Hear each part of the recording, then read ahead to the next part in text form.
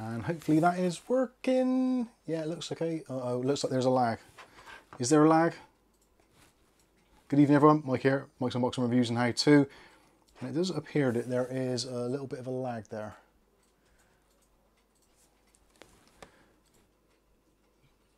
No lag? No lag?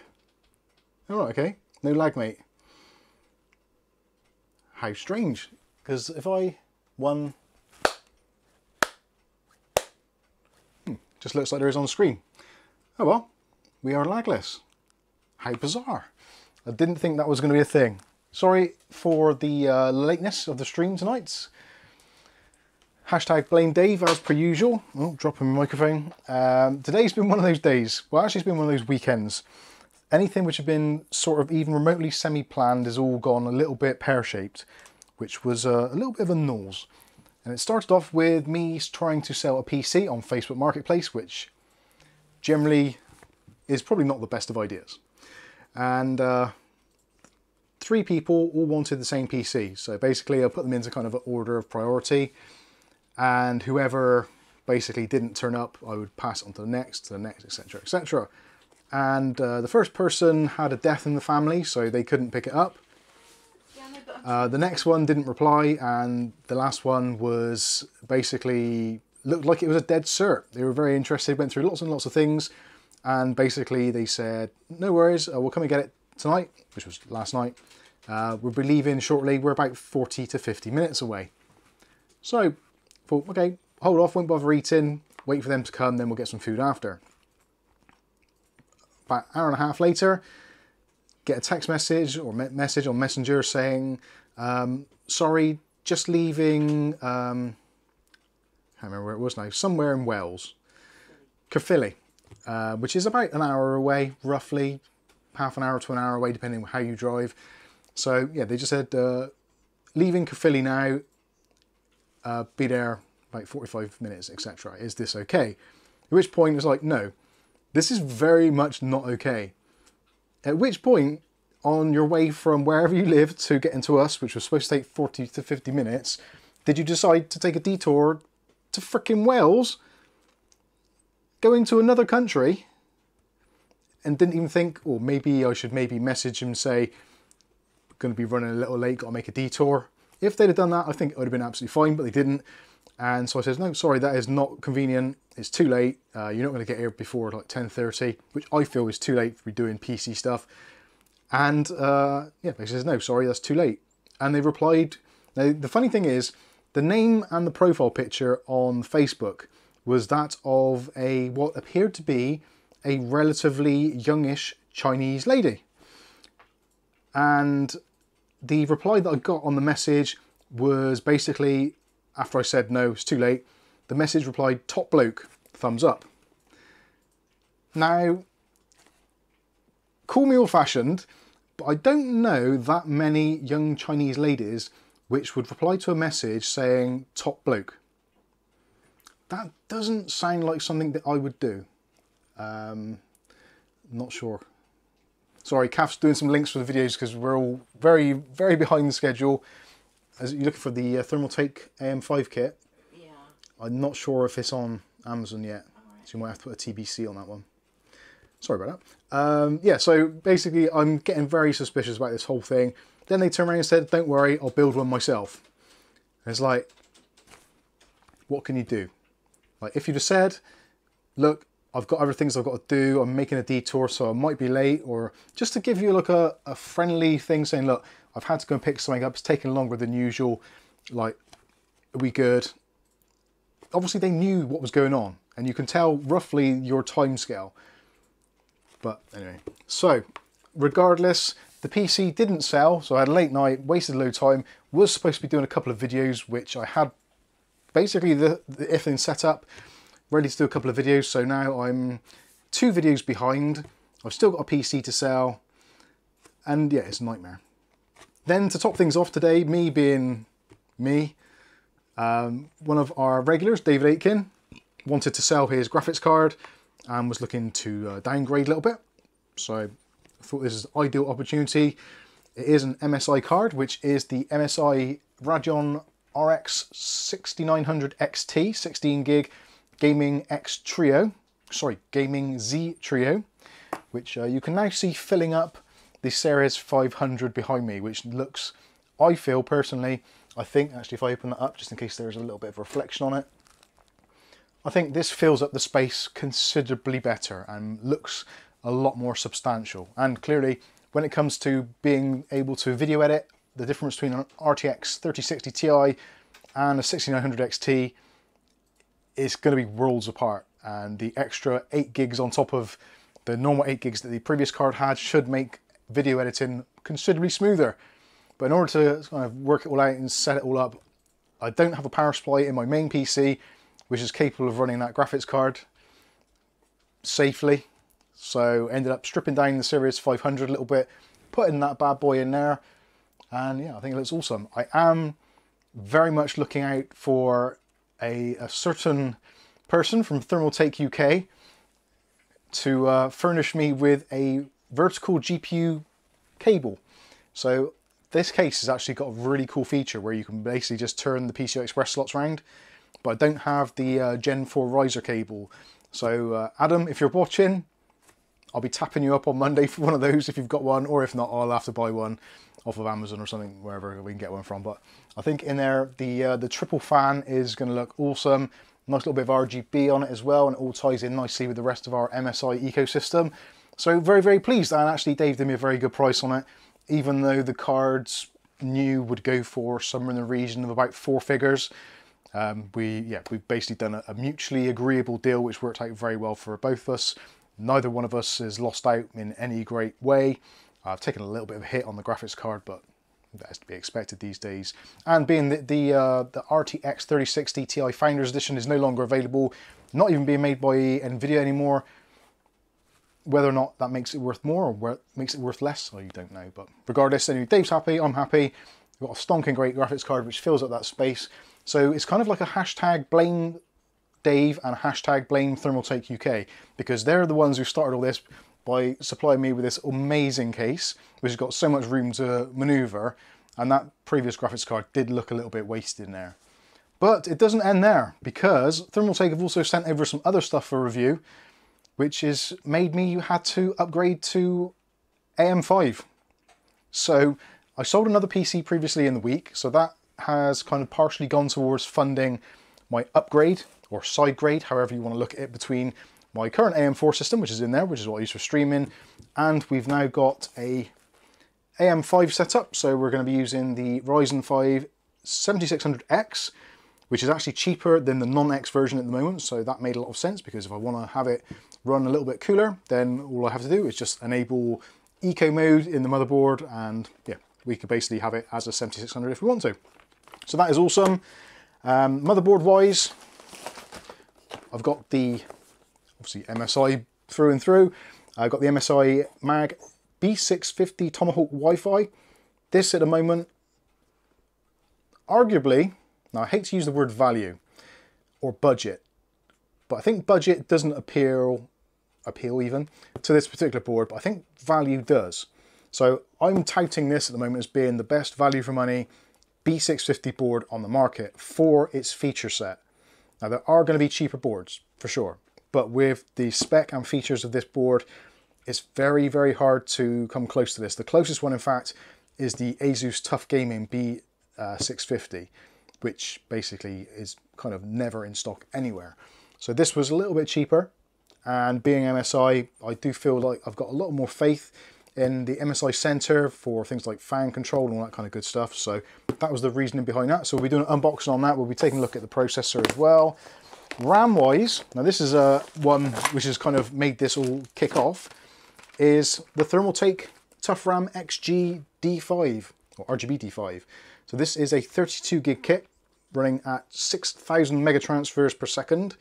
And this was sent over to review, and I said to Thermaltake, you do realise I don't have an AM5 board at the moment. They're like, okay, it's all right, fine, just take it out of the box, have a look at it and have a chat about the specs, etc.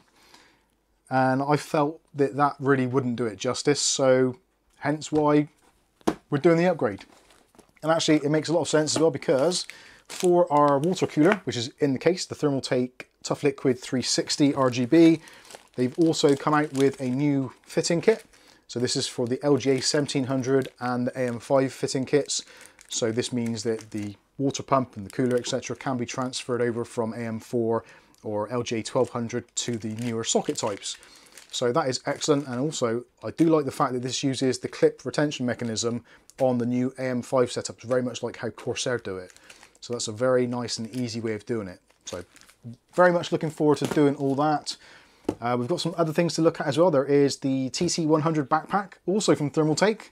Seems like it's been Thermaltake show at the moment. So we're taking that out. That is basically a water resistant, it's an IP44 rated rucksack basically, which can be attached to certain Bompton electric cycles and some of their non-electric cycles as well, I believe. But we'll be checking that out, having a look at it as a backpack. I'm not really sure how you would justify a backpack in terms of quality and all that kind of stuff. So we'll be taking a look at things like the zips, the packaging, what it can hold.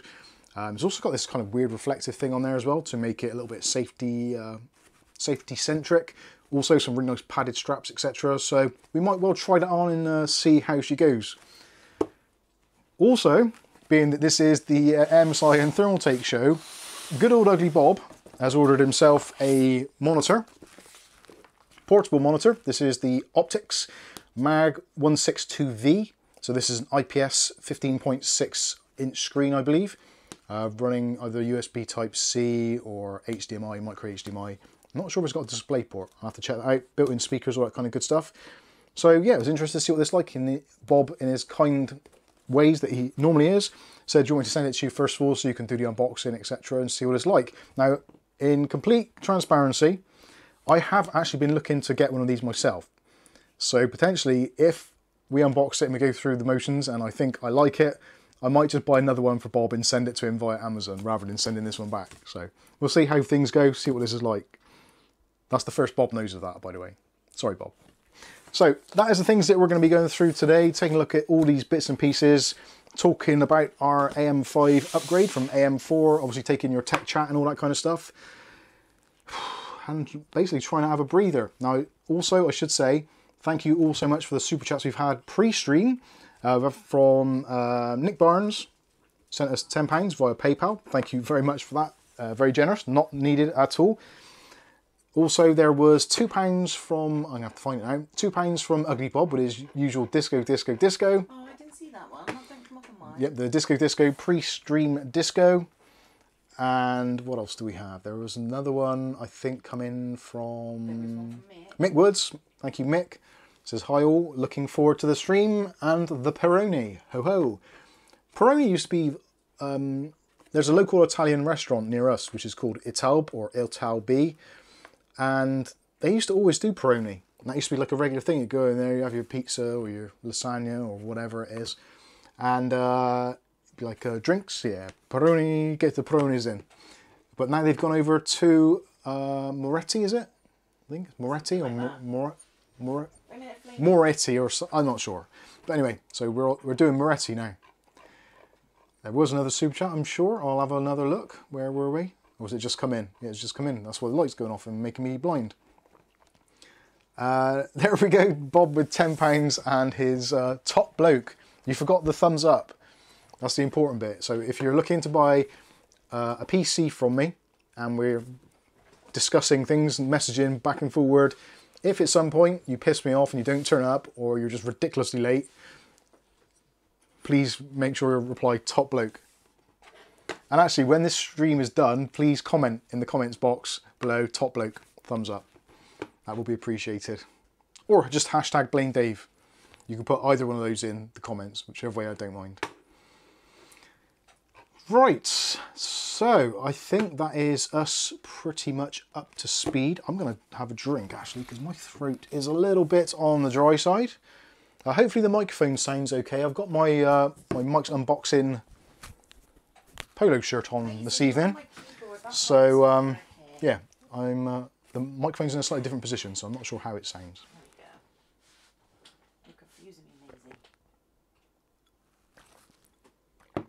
Aletta says, I need a book of British slang. Well, the phrase top bloke can be taken in both ways. So it can either be like if someone does you a good thing or helps you out or maybe helps you bump start your car or clears snow from your driveway and they're cool, you'd be like, oh, nice one, top bloke. And you'd mean it sincerely. And it would be a good thing. But if someone says, oi, stop kicking that football against my wall, and they turn around and go, yeah, top bloke, that is meant in a sarcastic way because you're not being a top bloke, you're being an ass. So hopefully that that explains it. It probably doesn't. I'm not the best at explaining things, as you probably know if you've watched any of our unboxings and or tutorials. Right, let's say hello to some of you that are in the chat. We're in live chat. Yeah, we're in live chat. It's actually weird. I'm trying to get used to this new graphics card, and I've noticed something immediate. The difference between going from NVIDIA to AMD is there's much more vibrancy in the colors. Now, even on my relatively old monitor here, which is an old Acer 274, which we basically rescued from a skip. It's a 27-inch 1080p, I think it's a VA, I'm not sure what technology it is. But just looking at it, the colours are like pop in. Whereas before with the NVIDIA card, it was all a little bit subdued. Now I know obviously you can change those settings however you want to, but it does seem by default that the reds are a bit more punchy, the yellows are definitely a little bit more vivid as well. Blues look pretty good, although I will say that I think the text looks a little bit more blurry, possibly. That might just be my eyes. Getting on. These things happen. But that screen definitely, that looks like it's extremely vivid. I'm not too sure. What does the outputted image look like on the stream? It's hard for me to tell because Kath has got her screen calibrated over there, so it looks kind of washed out from what we're used to. Because if you have your screen calibrated, it basically looks awful. Anyone who's done screen calibration will know that what looks nice to look at isn't necessarily accurate, which is a weird thing. That chat line. That was our chat up line, yeah. What was it? What feels nice to the touch may not be necessarily nice to the eye, or something like that. To me one night. That's so horrible. Oh, good. Evil. Ari Wolfman says live equals red instead of pink. Oh, what, the live logo down, where is it? Here is it? It'll be on my, yeah, it's down there, isn't it? So the live bit is now red rather than being pink. Awesome. Katharina Anna Hauserman says used 2211 driver at the moment, not the newest one. Funnily enough, I actually did install the very latest driver, which I believe is 2211.2. That's what we're currently running at the moment. So we'll see see what goes on there. Anyway, let's say hello to those of you that are in the chat, because I haven't said hello to you, and I do feel rather rude for that. And it looks like actually half of the chat has gone missing already, so if I miss anybody out, I do apologise. So we've got William Bodie with us. Same for me. So welcome to the stream, William. Catherine Anna Hauserman said, did you try the Fractal Pop Air? No, we... there's a company which deals with publicity and media relations for both Fractal, Lian Li, and... oh, what was the other company? Montech. It's all dealt with the same company. They are predominantly have their offices based in China, Taiwan. So a lot of the companies which are doing distribution and stuff like that are basically having their kind of Chinese New Year shutdowns. We have been told that we may be able to get the Montech Air 2, I think it was, which people requested before, the blue colour case, or was it the sky? Whichever it was. So that potentially might be coming. Still waiting for some news on Lian Li and Fractal, so we'll see what happens there. But potentially it might do. Dutch Jan's with us. How you doing, Dutch Jan? And Irie Wolfman. Really Random Reviews. How you doing? Mark Point. Bless you for joining us. Patrick LaBelle as well. How you doing? Kath, yes. Master Yoda, what GPU are you using in your main PC? Main PC is RTX 3060 Ti. Maybe you should shut that before you bump into it. Oh yeah, I should do. Did I interrupt your answer, sorry? No, that's right. Yeah, 3060 Ti is in my main PC, which I call my main PC, which is my video editing PC, which is over to the side there. So potentially that graphics card might come out and go into there to help with editing, but we'll see how things go. There's a super chat come in from Callum Young. That's who it came from. Just ordered my Mike's Unboxing sticker for my new case. Hope you're both okay, Mike and Kath. Really enjoying these videos and streams. You're very welcome, Callum, and thanks for helping support the channel by buying stuff from our website. The stickers are actually pretty cool. You can probably notice there, well, you probably can't see it now, because hashtag blame Dave, there's too big a graphics card in there, but there is a Mike's Unboxing sticker in the back of the case there, which was provided by Ugly Bob, believe it or not. Thank you very much. And thank you for the super chat. Mark Point, I've said that, I think. Yeah, Patrick LaBelle. Patrick, did you send me the M.2 cooler from AliExpress? The Snowman M.2. I think it was. Wasn't it, Kath? I think so, yeah. It was Patrick LaBelle, yeah. I've done the video on that this week, actually. Done a review on that. And yeah, it's got credit whether he sent it or not. Yeah, if you didn't send it, well done. You've got the credit for it. But yeah, that's a very cool bit of kit. The way it all fixes together is amazing. M.2 coolers are a pain in the ass. Sometimes they've got stupid screws, or maybe you've got like weird little ledges, so you've got to kind of squeeze the drive in and you're terrified you're going to break off some of the DRAM. Snowman have done a really, really great job of that. Very impressive. So yeah, the review video will be going out very shortly. Ugly Bob says value for money. Sometimes, not on here. We're not. Lucky Man says go MSI rule. Right on. Catherine says undervolt the CPU for more performance and less heat. Now, actually, something which I found out, which I was going to talk about when we do the unboxing, but we'll do it now. MSI have basically come out with a new feature in the BIOS, which is basically TDP overclocking. So rather than having to go into all these various different settings and mix and match stuff, there's basically an option of 5 different TDP settings. So you can choose your specific target TDP, and the processor will just overclock itself to the balls to get to that TDP.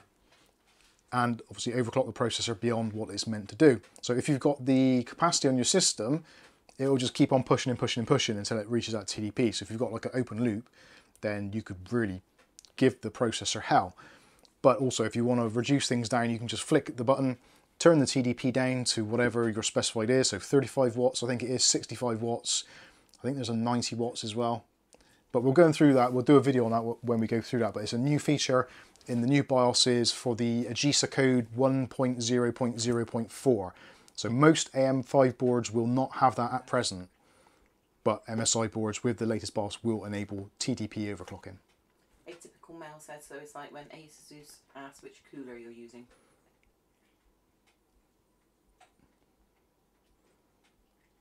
Yes. Yeah, sorry, I see. I understand what you mean.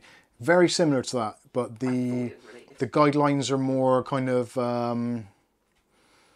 more strict, I guess, because if you, with Asus and even MSI, when you put in your system, especially on Intel, it says, are you using the box cooler, an air cooler, or water cooler, and it gives you different PL1 limits.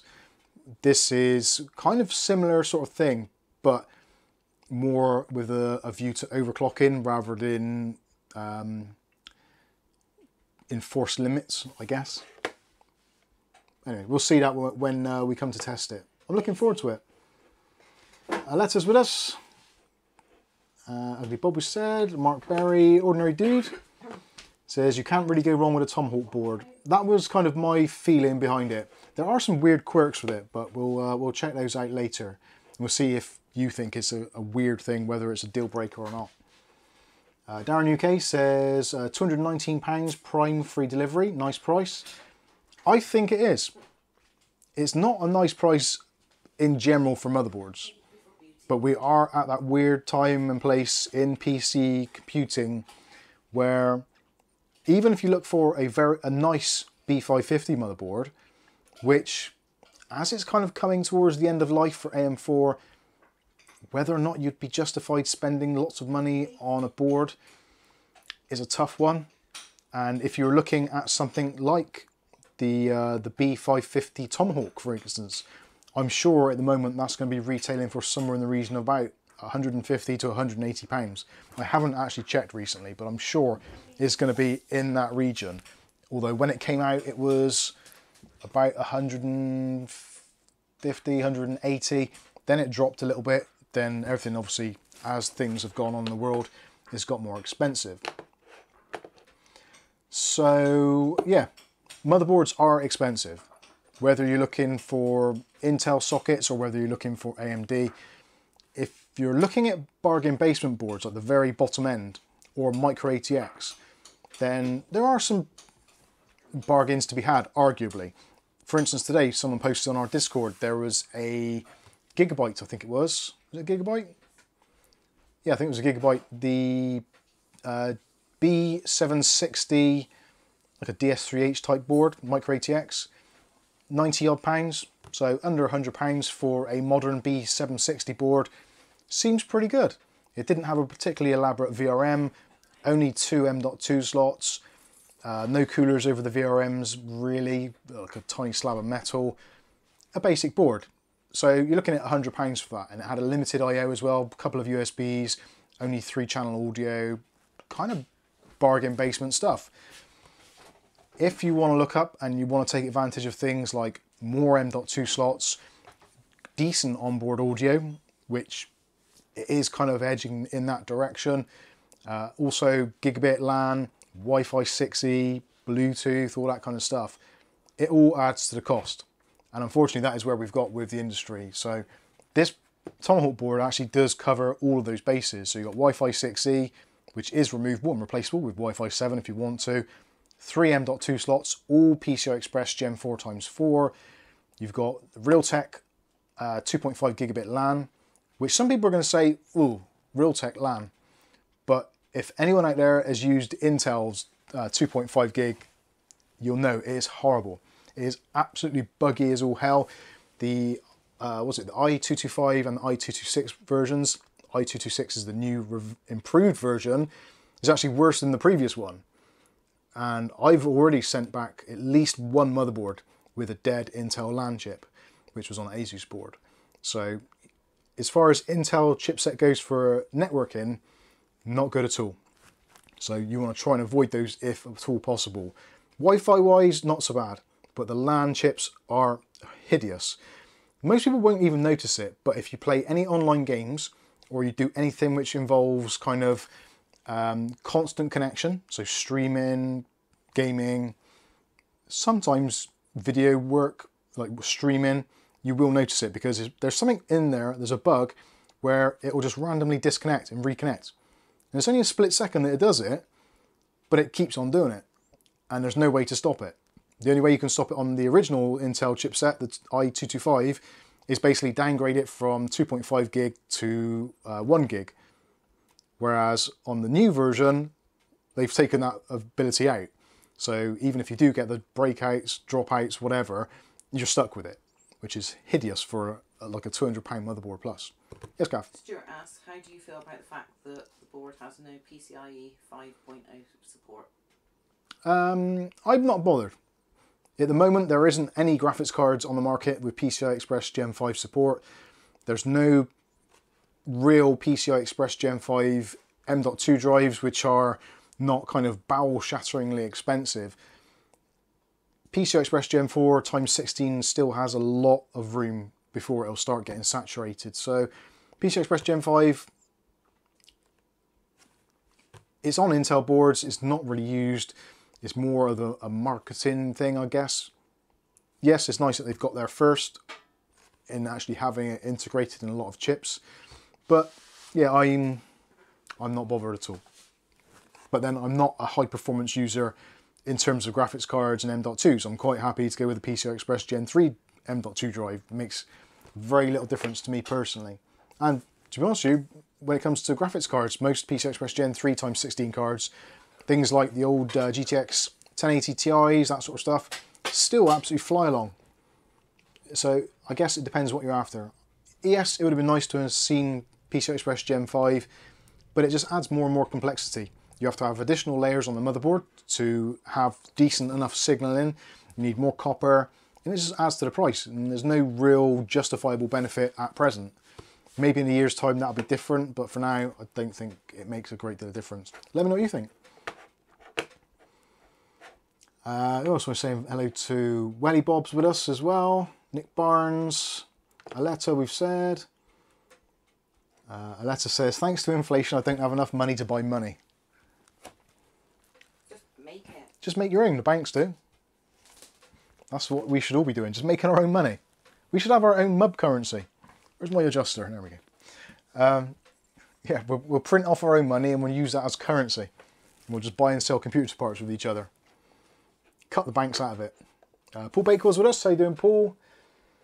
Mark Point says, love the Tomahawk, but I don't like the AM5 version. Doesn't come with a third heatsink for the NVMe. They have for Intel though. Yeah, that was something, because I've obviously got the B650 Tomahawk in my other rig. And it's weird actually how similar the boards are in lots of ways. It's almost like they've gone literally copy and paste and just taken out the chipset and swapped it over. Mookie MC, will this end up as Mike's editing machine, streaming machine, or something to sell? It will, the original plan was to put the AM5 setup in the streaming PC, because currently it's got AM4 in it, which is starting to kind of go towards end of life. Also, there are a few companies which have been reaching out to us saying, do you want to have some DDR5 for testing? And I haven't had a DDR5 motherboard.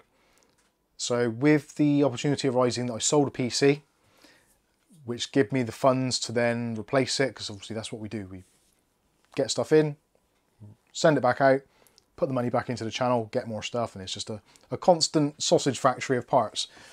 And so, yeah, this made a lot of sense. So because it's going to be primarily for reviewing DDR5 stuff, I'm thinking it makes more sense for it to be in the PC behind me, because that is less mission critical, arguably, because it is just for streaming. Worst case scenario, I can stream from my editing PC. But the editing PC, if something goes wrong with that, I'm basically screwed, because it puts me really, really far behind. If I can't edit videos, or there's footage on it, or whatever it is, it's just an absolute nightmare. Speaking of which, I did actually have a nightmare this week, and the video hasn't gone out yet, so I don't know whether I should mention it or not. I'll throw somebody on the bus. So Rick H, God bless him, actually sent over the Thermaltake LGA 1700 plate, which is supposed to stop your boards from sagging and bending, etc., as we've seen. And I installed it, and the temperatures actually got worse, which I've never seen before. Everybody's always said either it stays exactly the same or it drops anything up to about 10 degrees. Whereas for some bizarre reason, I was gaining 10 degrees. So we went from having a system which under Cinebench would hit somewhere in the region of about 75, 76 degrees, maybe 78 degrees, if it was pushing a little bit, to a point where it was almost hitting 90. So I was like, there's something really desperately wrong going on here. I don't know what is going on. Am I an idiot? Have I put it in wrong? What I can tell, well, my theory is that I have over tightened the screws, because I was getting all kinds of weird instability. So the PC would basically just magically turn itself off or just hang. So literally you'd be using it in the middle of editing a video and suddenly it would just freeze completely. Now this was a previously rock solid steady machine. The only thing I'd have changed was the actual LGA 1700 bracket. So I went through doing loads of different testing, loads of different things. There isn't really a manual that comes with the Thermaltake stuff. So it just says, do the screws up. So I just did them up, and I did them up snugly. So I took it all apart numerous times, done various testing, loosened it off a little bit, and found that now it is stable, but the temperatures still exist. So I then took off the Thermaltake mounting kit, put back on the standard LGA 1700 retention bracket, redone all my testing, and the temperatures were the same. So I don't know what happened there. Whether there was a Windows update between me going to bed and waking up the next day, because I did some of the testing the night before, and then started the other work in the morning. But weirdly, for some reason, temperatures went up about 10 degrees on average, 8 to 10 degrees. So I was really, really confused what the hell was going on. But definitely, if you are looking at LGA 1700 brackets, make sure you don't over tighten them. So I got it to the point so when it bites at the end, like finishes, I then rolled it back just a tiny fraction on all 4 points, and that seemed stable. But yeah, I was a little bit concerned with the crashing, and I was like, oh god, I've killed the board. This is why we shouldn't have LGA 1700 or the AM5 sockets, because motherboards now, we are basically introducing instability. Anytime you do anything with the motherboard, you've got to be so careful, because those pins are ridiculously sensitive. Like, ridiculously so. So too much pressure on there.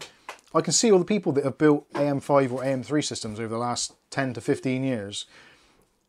When they start going over to AM5 and also going to LGA 1700, there are going to be huge, huge amounts of people with dead motherboards, not booting, instability, and it's going to be so hard to diagnose it. It really is.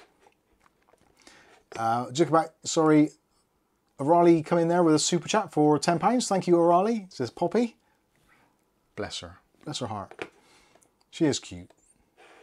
Every home should have one. Yeah, so I'm definitely the land grid array for pins on motherboards. I am dead against. I would much rather have a socket like AM3, AM4. It's going to be a world of hurt. You're not going to get damaged processors anymore, but I would 100% guarantee there will be people that will mess up motherboards. 100%. And the fact that they are considerably more expensive, basically double the price of what they used to be, that's a huge chunk of money going to be thrown down the drain. And weirdly, I've got a B660 board which was having issues with an Asus board, which has gone back to CCL and they've said the board's fine. So, I don't know. User error around every time. That was using the standard LGA bracket that comes with the board, so I don't know. I'm waiting for that one to come back. I'm interested to see what's going to go on there. Right, moving on. Mark Point said, Mookie MC. Ordinary Dude says, does the backpack get the... I didn't get the end of that one, mate. Did the backpack get the... No. Rick H says, thank you, Thermaltake, for the goodies. Thanks, Adam. Bless your heart. He's a very nice man.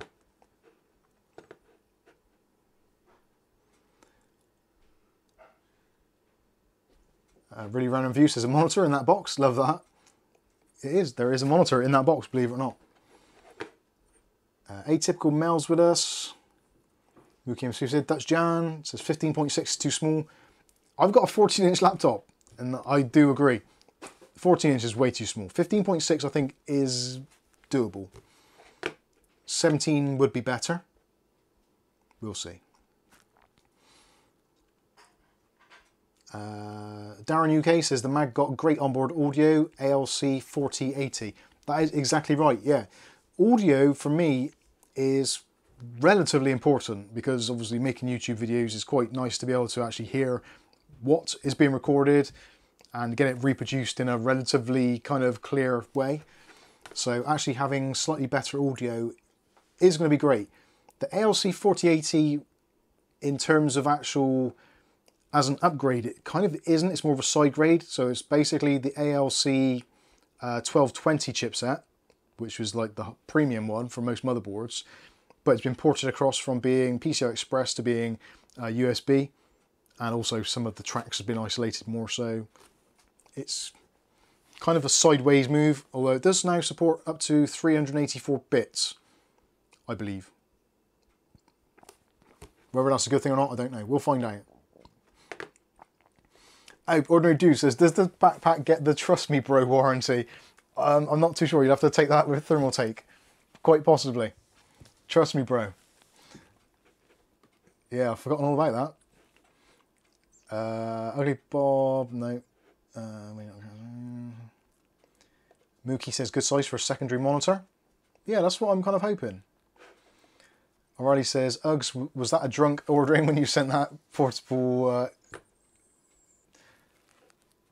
mag screen to Mike? God, this monitor, it seems a lot brighter actually. Or is it just my eyes? I should fast forward. Sky Stalker's with us, and Tina. How you doing, Sky and Tina? Hopefully you're doing well. Dutch Jam said, Aletta, Irie Wolfman, Digital Demonic Davros. How you doing? I love that name. Oh, that is excellent. O'Reilly says, you sound perfect, Mike. Will you start karaoke session? No. I think that would kill off the views straight away. Bandy says, blame Kerry Holzman. Let's blame Kerry for everything. Harry Wolfman says, top bloke equals feck off. Yes. It did seem to in that particular instance. Welly Bob says, I've always noticed AMD colours are more vibrant by default. I think I did, even back in the old, the Rage 64, oh sorry, it'll be Max 64 or Rage 128 days. Even back then, they definitely were. Hugh Luttrell, how you doing, Hugh? Good to see you. Rick H says, looks fine. Let's fast forward a bit. David Andrew says, my idea of a small monitor is 24-inch. Yep, that is what is running there.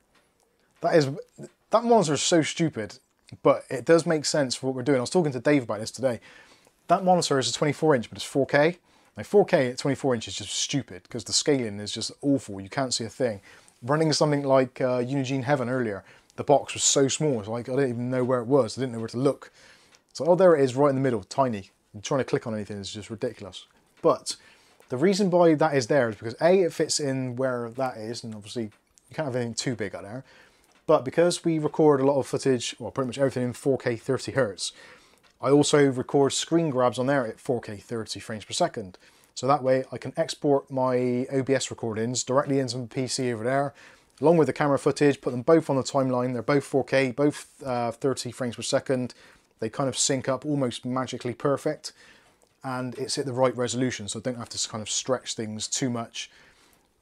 Obviously, I do like to zoom in on stuff, like if there's something that you need to click on in the unboxings and reviews and stuff, I do zoom in. But it's nice that I'm recording it 4K, so I've already got that 4K image so I can zoom in, whereas if you go with 1080p then start zooming in, it looks awful. So that is the reason behind that monitor. There's no other reason. I don't like it, I really don't, but for the purpose intended, and actually saying that, the colour on it now is fantastic, it's really popping. I don't even think it's IPS, I think it's a VA panel, I'm not sure, but it looks awesome. Anyway, moving on.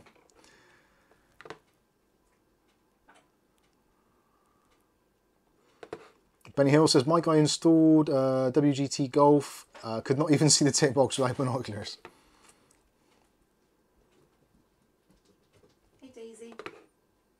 Poppy, come out of Daisy's box. You want to come up, Daisy?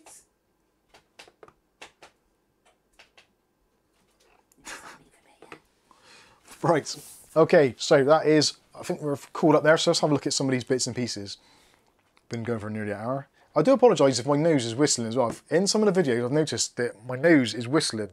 I have had a sinus infection, and there's still a bit of a whistle going on. I can't do anything about it. It basically is what it is. If you don't like it, don't watch the videos. There's nothing I can do. It is what it is. I suppose arguably I could do it like that. No, that'd be worse. Right, let's have a look at this processor, because I haven't even opened this yet. I've undone the seal at the top, but that is all I've done with it. So actually, let's do the overhead shot. And is that visible? Yeah. Oh, actually, I better get rid of that off of there. And we could probably zoom in a bit, couldn't we? There we go. Zoom. Oh, now I've got to turn another light on. Hey, Pops.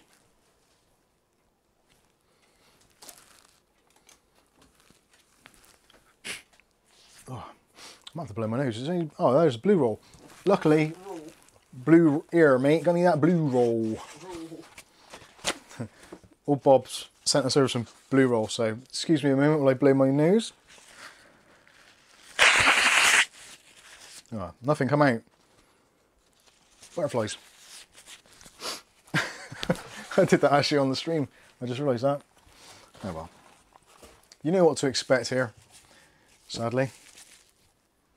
Right, anyway, processor. So AMD Ryzen 5 7600X, currently available in the United Kingdom for £248.46, I believe, from Amazon.co.uk. Also available in other places. This is probably about the best price. Whether or not it's good value for money, I don't know. It is basically, if you look at the specifications, it is 6 cores, 12 threads, so not a huge core count, but certainly it's not a 4 core, which would be horrendous. 5.3 gigahertz is the maximum boost, and also 4.7 gigahertz is the base clock. Got 38 megabytes of cache, and it is an unlocked processor, unlike the... basically, if you're putting it against anything at the moment from the other side of the table, you'd be looking basically at that. So this is a similar sort of price at the moment, I think. So that's the i5 13500, LJ 1700. This has got 20 cores. So you've got 6 performance cores, which are hyper-threaded. Then you've also got so that's giving you 12. Then you've also got 8 efficiency cores. So 20 cores in total, 12 fast cores, 8 slow.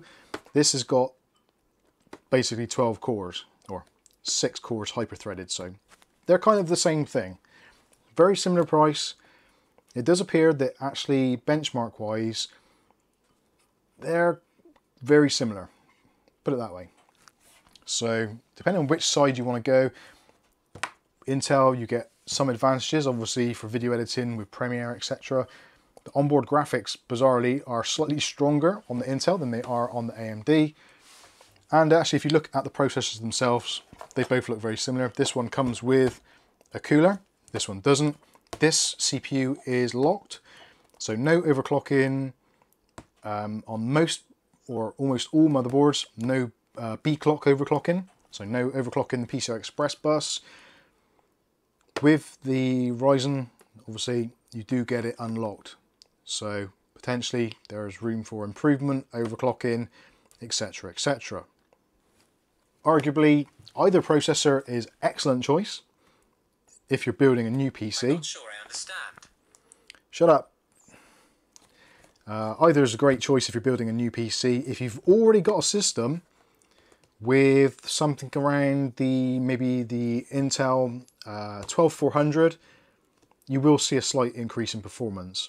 If on the AMD side you're rocking something like a 5800X or an older 3900X or 3800X, then it's gonna be very, very simple. So there you go. That is where we're at. Price-wise, like I said, very, very similar indeed. So let's take a look inside and see what this is all about. I've not actually seen what one of these looks like, which you'd think by now I would have. So no included cooler, we get a certificate of authenticity. Nice. Get the processor itself. Let's slide that out there. I'm not sold on this idea of the heat shield on the top having these indentations around the side. That for me is going to be a nightmare to keep clean. And also you've got a slightly smaller surface area for your thermal paste.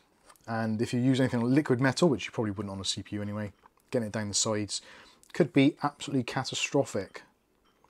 Now we don't have to worry too much about pins on these because there's none. So we've now gone over to this, which is the LGA or Land Grid Array.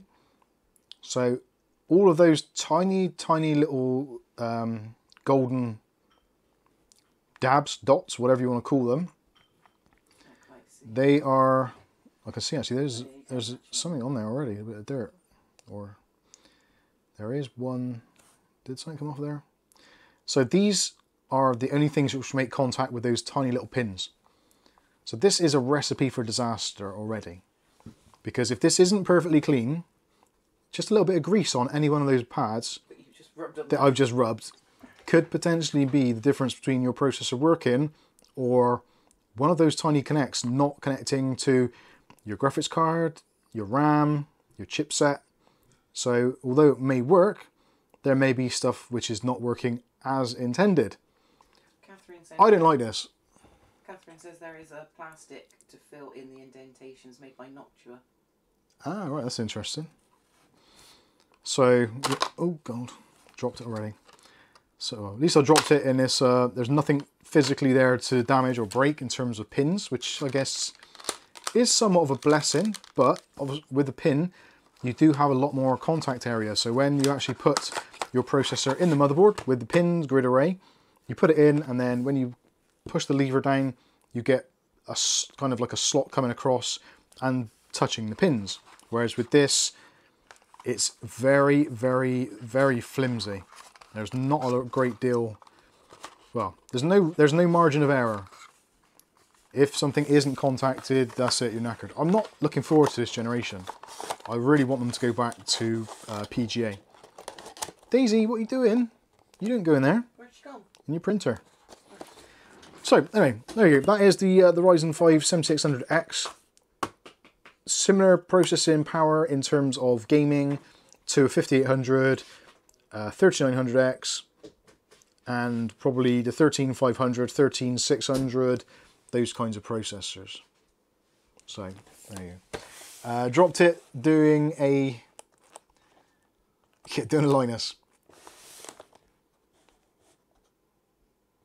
Seems strange seeing a wall-to-wall LGA, says Matthew Day. Very true. That is very, very true. Right, let's have a look at the RAM next. So this is from Thermaltake. This is their Toughram XG RGB D5. Got 16 addressable LEDs. Although it doesn't say whether that's per strip or across the two. Looking at the colour spread, I don't know. Hard to tell. But DDR5, so 6,000 megatransfers per second, or megahertz per second, however you want to look at it. It's a 2x16 gig kit, 32 gigs in total. Lifetime limited warranty, so if you snap it, drop it, drown it, chances are it's not going to be in a warranty, but otherwise you should be all good. Supports TT RGB+, the Alexa add-in as well for Thermaltake, also the Neon Maker, which is actually very cool if you want to make up your own RGB effects, very similar to what you can do in something like Signal RGB. On the back, serial numbers, etc., and some more information about it. So, yeah, 16 high lumen individually addressable LEDs, 10 layer PCB with 2-ounce copper foil plating for enhanced overclocking potential and stability. Meticulously engineered TT Premium heat spreaders, on-die error correcting code, or ECC. So that is actually something which is part of some of DDR5 specification, is the fact that now we do actually have on-die error correction. So for mission critical stuff, in theory, your code should not crash as much as it would previously, or at least it wouldn't crash hard. Intel XMP 3.0 ready, also supporting obviously the new overclocking for AM5 as well. Supports RGB+, etc., as we said, and is compatible with both Intel and AMD. So let's take them out. This is to be the first time I've seen these. I did do a review on the, oh god, they're very cool, on the black version of these for DDR4 a little while back, which was the XG. I'm trying to think which one it was. That's the XG D4. Ooh, that is very nice. Fair play to Thermaltake. They do know how to execute a decent stick of RAM. Now, obviously, it doesn't make any difference, really, in the grand scheme of things, what it actually looks like. It's what it performs like, which should also be very good. But you've got some nice textures on here, and you've got a nice mixture of different kind of textures and patterns and colours. So you've got the glossy plain white on this side. You've got a reflective section in the middle, and then you've got this kind of, almost like a NVIDIA kind of Founders Edition graphics card-ish metal on this side. And it gives you the X logo, or X pattern, hence the XG name in the RAM. Yeah, it looks very nice indeed. It does look very similar to DDR4 actually. And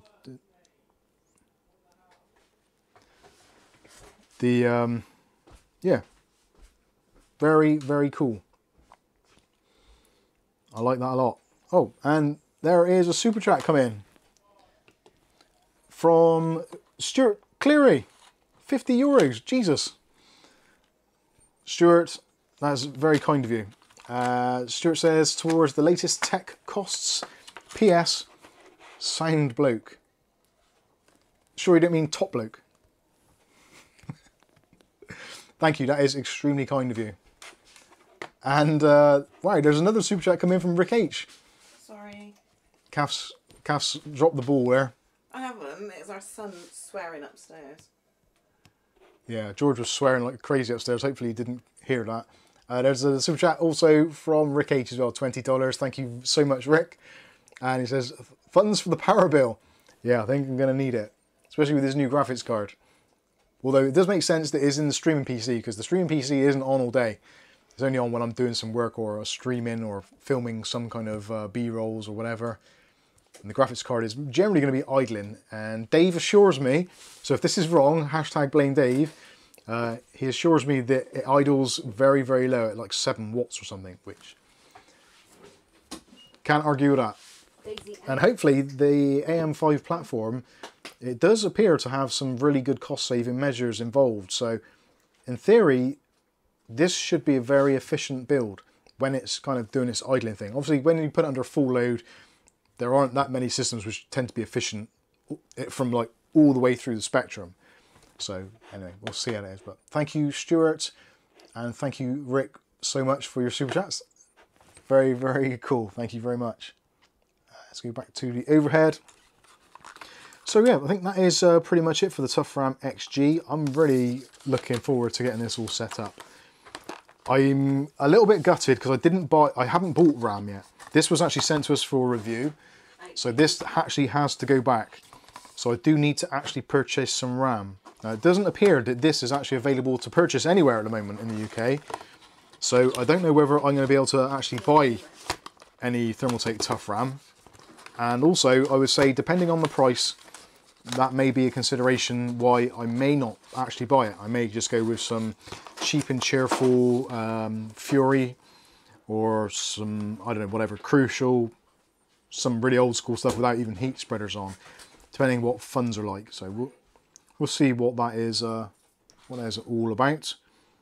But yeah, this does look very cool, and if it comes in at the right price, if it isn't that much more expensive than generic RAM, I would be very, very likely to buy this, because the white obviously is going to go really, really well in the system in comparison with the rest of the stuff we've got in there. I may have to spray paint the new graphics card though. I'm sure that would invalidate the warranty. But anyway, so there we go. So that is the Toughram XG. While we've got the screen in this display, I'll also show you the Thermaltake Intel LGA 1700 and AM5 upgrade kits. So this is for our AIO, which is currently water cooling the system. Yeah, just do that. So this looks very similar to the kind of Corsair AIOs. Now something which is very annoying, and I will say this, and I think I said it actually in the review, the Thermaltake AIOs on the AM4 platform especially, the actual pump is really hard to put on because the backplate isn't fixed. So as you're putting the screws through, the backplate just falls off unless the motherboard is actually out of the system. Whereas with this now, with the new AM5 kit, this could not be easier. So all we need to do is clip this part. I'm guessing it's going to be that way up. I suppose it'll be obvious in the instructions should I care to read them. So yeah, that's right. So for the AM5, you're going to be going through like this, one of these on each end, thumb screw on each, so that's really good for tightening up.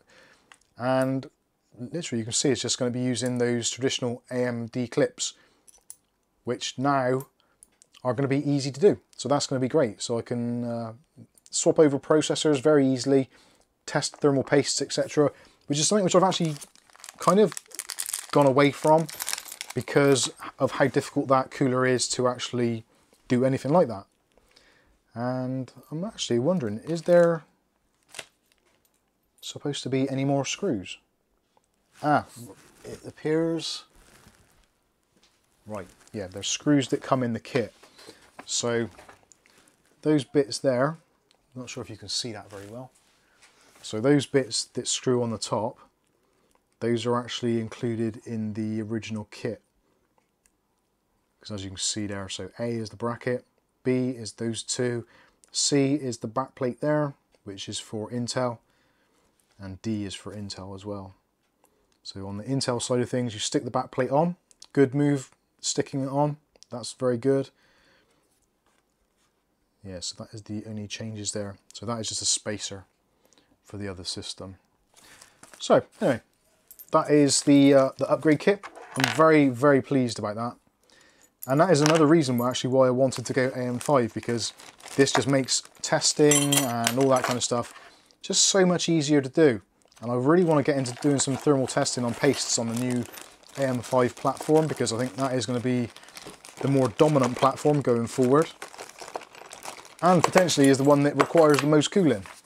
So it'd be good to see what pastes actually cut the mustard, so to speak.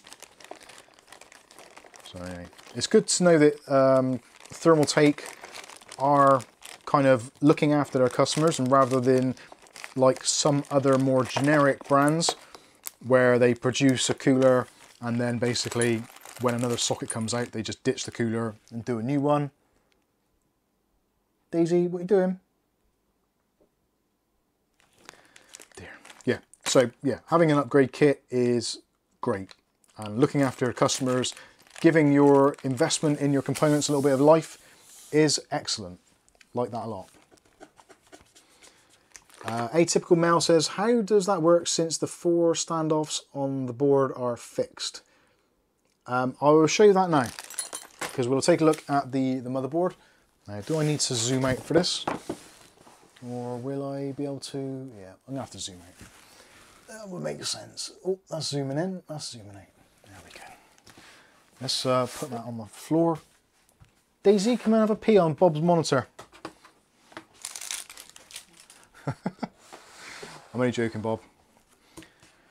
Okay, mag B650 Tomahawk Wi-Fi, B650 chipset. So for those of you that don't know, this is basically a cut down version of the X670. I have to think about him.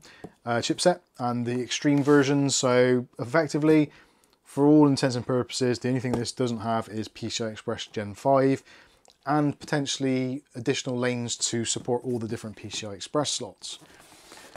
On the back of the box, so usual kind of deal, so robust power design. So it says 14 phase VRM. It's actually 17. So you've got 14 phases for the actual chip. You've got 2 phases for the SoC and 1 remaining phase. So 17 phases in total, all of which using 80 amp smart power stages, 2.5 gig LAN as we said, Lightning Gen 4, so it's PCI Express Gen 4 for CPU, graphics card, and all of your M.2s. M.2 fraudulent shield, you've only got 2, not 3, which just sucks. DDR5 support, obviously, because it can't do anything else other than that. Lightning 20G, so you've got your 3.2 Gen 2x2 up to 20 gigabits per second USB Type-C ports. Wi-Fi 6E Bluetooth, Bluetooth 5.2, memory boost, basically overclocking, and you can see the I/O layout there. And you've probably noticed actually already, the board design, the box design, very, very bland, like really bland. So I'm just going to work out where on the screen is best. So you don't actually get a lot either in the box. So clearly you get your motherboard. You'd expect that for the money. You get a plastic inlay. Cardboard inlay. You get some lucky stickers. In the case of, you'll be lucky if you see me stick any of those on my case, or in my case. So those aren't going to happen. You get that nonsense. You don't get a user manual. So if you want to actually get a manual to know what everything does, you have to scan a QR code. I'm not keen on that, but I guess that is the way of the world. You get two very, very generic antenna for your Wi-Fi. You get a single lonely SATA cable, right angled at one end. That I think is probably a good idea because I don't feel many people these days use a whole bunch of SATA drives, but maybe you do, let me know. And last of all, you get the M.2 lockers. So you get a pair of lockers, not a pair of knockers, Bob, if that's what you're thinking. M.2 lockers. So this is MSI's new method of securing M.2s. So basically it's a screw, there's a plastic hinge which goes around and holds the drive in place. So once those are actually installed, you don't ever need to use a screwdriver again to remove a drive, at least in theory. So that is what you get in the box. That is literally it, nothing else. It feels a bit tight. A letter says, it's hard for me to scan QR codes since I don't have a phone. Yes, Why should you have a phone if you buy a motherboard? I'm wholeheartedly against QR codes in general, just on principle. It's you never know what is embedded into them. You could scan it and end up in all sorts of trouble. So I'm generally against QR codes as a general state of mind. Right, let's have a look at the motherboard. So, AM5 socket in the middle. Go away! Listening in all the time. So, AM5 socket in the middle with the protective thing over the top there. You've got your LGA bracket there, so you open it up and you can see those extremely delicate pins in there, which I honestly don't know even if they're pins. They don't look like they stand up enough to be pins.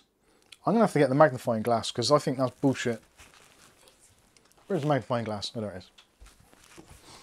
I didn't even have to get up. So I'm not sure how this is going to work. Oh, don't break the pins. I don't think that's going to work for you people at home, is it? To be fair, I don't think it's going to work for me. Oh my god. They are pins and they are freaking tiny. Like, ridiculously tiny. Holy shit. Right, that is not good. I don't like it at all. Ordinary Dude says they're more like leaf springs than pins. Yes, they are actually. If you think of pins as being something which would stick kind of straight up, or vertically, they're not. They're kind of like almost like when you put an M.2 drive in on that angle, and they don't make contact until it's pushed down. The LJ pins or whatever work in a very similar way. So yeah, make sure there's no dust in there at all ever, because otherwise that is going to be a very bad day. So the way that the new cooler would work, or the retention clasp, might as well show you that now, just so you get an idea of how it works. I actually like this a lot. This is going to be great. So if you're installing, obviously, your pump, you'd have your two screws on the top. I haven't got the screws on mine because they're actually on the other unit as we are at the moment.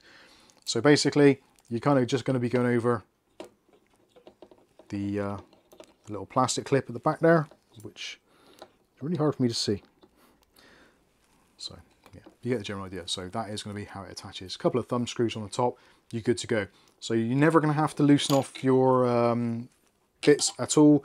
You don't touch any of these screws here, the Torx is. So these are the only ones that you do change. Now, if you don't want to use a regular stock cooler, anything which actually mounts to this part and is at the right tension and is approved to be used, because this is the problem now. If you use a cooler which physically fits but uses too much or too little pressure, your CPU is going to push on those pins and not make contact, and that is going to involve instability, which absolutely sucks. So with it like that, you can use something like the Wraith stock cooler, the Wraith prisms, all that kind of stuff. Sorry, no, the Wraith RGB, not the prism. The prism uses the latch mechanism. Pretty much most coolers are going to adapt to there in some way, but I wouldn't take it for granted that if you've just because you've got that it's magically going to fit. Now, something which is really good, which is going to solve a lot of hassle, is I've lifted the board up. You'll notice that the backplate doesn't fall away, which is absolutely excellent. So if we look on the back of the board, which we don't normally do with motherboards these days, there is the backplate for AM5, which is actually integrated to the back of the board. So that actually clamps to this clamping mechanism. So in order to take all that out, you'd have to remove those 4 screws there to take off the whole thing. As you can see, the 4 screws come through there. So this is actually really cool. So even if you've got your motherboard inside a case and you want to change over your cooler, even if you have to take off your AM5 brackets or AM4 style brackets, it isn't going to make a blind bit of difference because this backplate isn't going to fall off. So when you're trying to put your screws down through, you're not going to be pushing your screws down and this backplate trying to kind of wiggle out the back, which I think is absolutely excellent. I'm very, very happy with that. That is one of the few things I think AMD have done absolutely spot on. And I think we should applaud them for that. Having a fixed backplate is a great idea. It's a shame they didn't do that 10 years ago with AM4, or however long ago it was.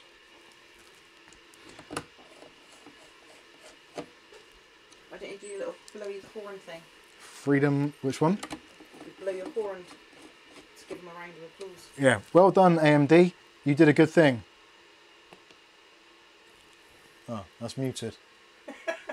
I'll go away again. You've ruined it, Kath. You've ruined it. Actually, while we got the board out here, let's have a look, see what the RAM looks like in position.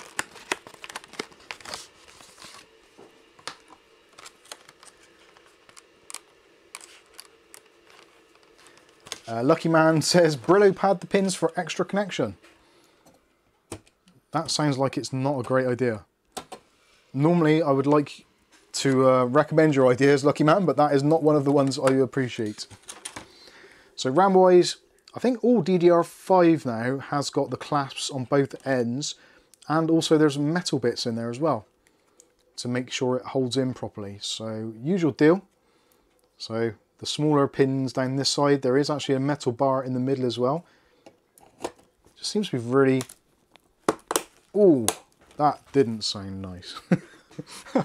That's a lot more creaky than I was expecting. But then it is brand spanking new, so what do you expect? There was a lot of force needed there, so that's better. So you've got to be a little bit more, a little bit rougher with these now than what you do normally. I think these look pretty cool. Spacing wise between DDR5 and the CPU socket, you may find with some boards that the actual chips are going to be closer to the socket, and that is because the distance between the RAM and the socket has to be lower, or they have to have extra additional layers on the PCB to make sure that the signaling is correct and the timings are right. Yeah, this is going to be an interesting move into the next generation of sockets, basically. Ordinary Dude says, Mike, you may as well mount the CPU while you have everything on the desk. That is not a bad idea. Let's do that. Hello, John Sullivan. Good evening to you, sir. So let's get our processor ready. I don't want to have any excuses for debris to fall into the socket. So in order to change one of these is basically the same as your Intel. So open that, lever this up. With the socket open, you can take out your processor. There is a little triangle in the top, although essentially it's the same as it was previously. And you can gently lower CPU into the socket. And you can give it a little wiggle just to make sure that it's level. Put this down. As you push down on there, this bit should pop out. there we go, that is it in place. So the only two pressure points are here and here. None on the front or the back. But yeah, that looks pretty. Like that.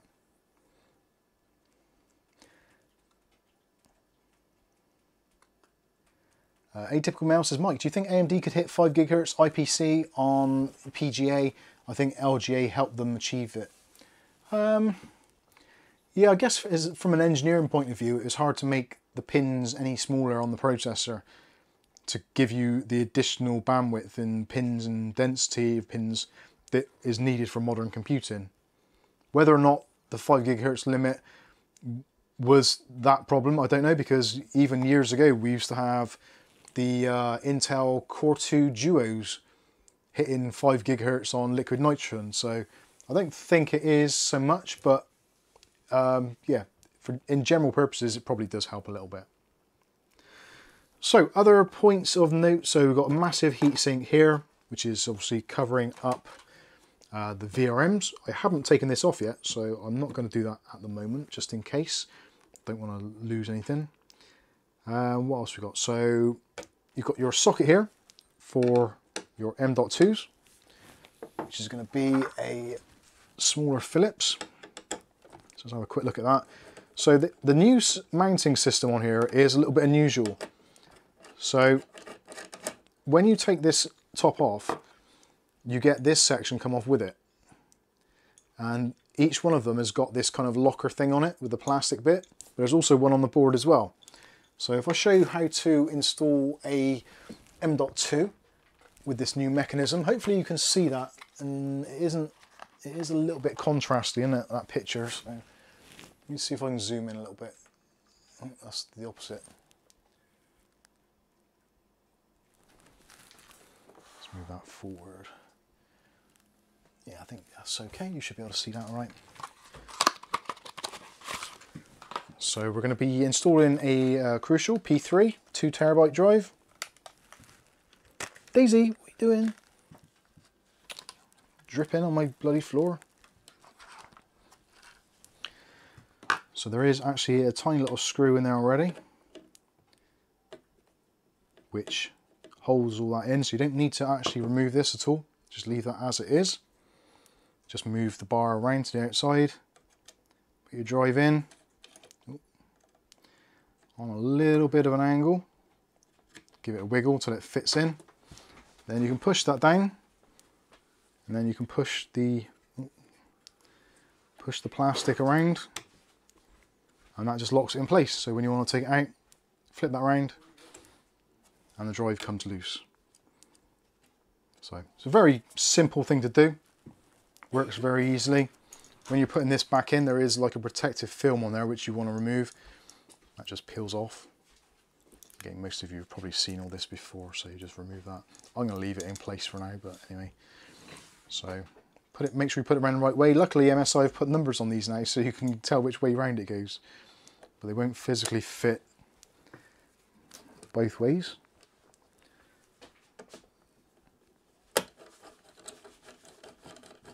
Do that screw up first, and then do that one up. And there you go. That is basically your M.2 drive installed. Very simple. No faffing around with tiny little screws really. At least only these ones. Works very well. And again, you've got that latch which is pre-installed down here at the bottom as well. So when you're installing your drive, you just put that latch round and it locks the drive into place, which makes life very easy. At the bottom here, there is another M.2. Like somebody said earlier, I can't remember who it was who said it, but the point of having the only two M.2 shields just seems really bizarre. Like, why not just have another one? I'm guessing it's to do with space, because if you look at how big this actually is, when it goes there, it would physically fit there, but then that drive is encased. So the only thing they could have done really was to take the BIOS battery, move that down here, and move that up there. There must be a reason why they didn't do that, but I'm not entirely sure why. And maybe having an M.2 shield which went across both might have been beneficial. Maybe it's something they just couldn't engineer. I don't know. But it just seems a shame that there's only one M.2 shield. And if anything, I would have thought it's probably best to take the top one off and just have 2 down the bottom, because your primary one is generally going to be your fastest one and probably going to come with its own shield anyway. So yeah, Ordinary Dudes just said there, yeah, why not one large one for both? I agree. It's a little bit strange. I don't quite understand it.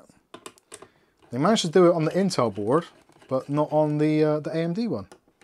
Now, it isn't a deal breaker in any way, shape or form, and realistically, when it's in a build, you can have your big graphics card here, your IO's all going to be plugged in down here, so it's not really the sort of area you're going to be looking at a great deal anyway. And the whole point of these types of boards is the fact that it's a performance board, so you're going to be playing games and stuff rather than just actually looking at it. But anyway, other key features. So down here, like I said, we've got that chipset, which is now the ALC 4080.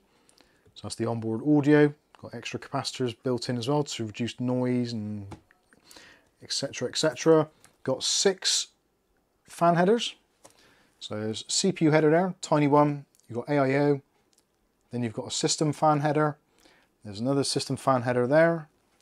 So that's 4, 5, 6, 7, 8 headers in total. So system fan there, 2 more system fans there, another one there. Yeah, there's a lot of fan headers on here, which is always a nice thing to see. What else have we got? So you've got 2 SATAs at the bottom, you've got another 4 on the side.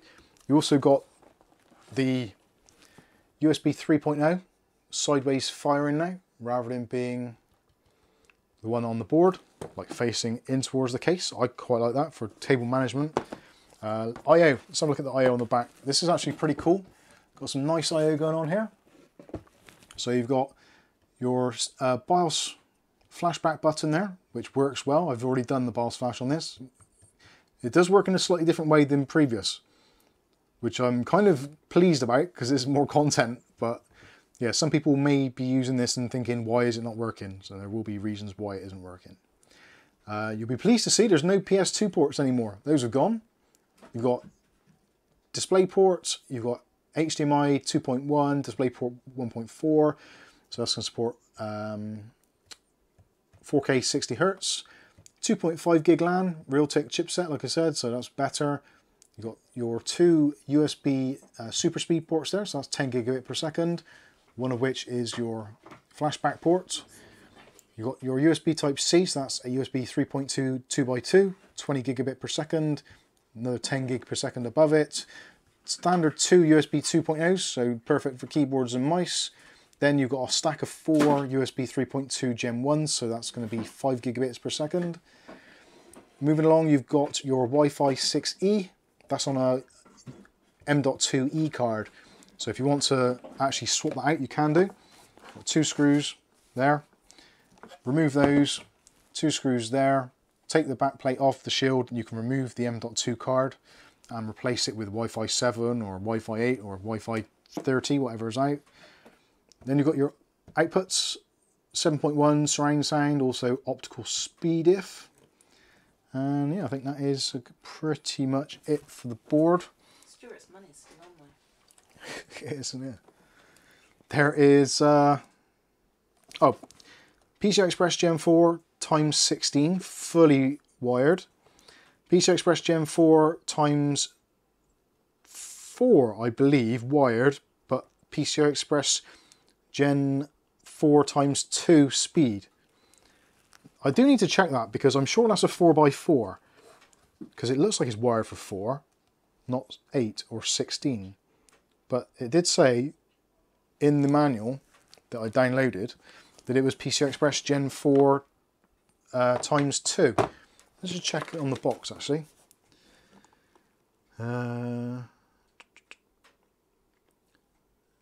Yeah, expansion slots, it just says 2 times PCI 4.0 times 16 slots. But they're not both wired for times 16, so that is kind of useless information. I would say it's a times 4 slot. I think the times 2 is a typo because it looks like it's times 4. But yeah, What else we got? So we got RGB ports, normal RGB. There's another normal RGB at the top. There's also two addressables, one down in this corner and one up here. Diagnostic D-LEDs. Oops, sorry.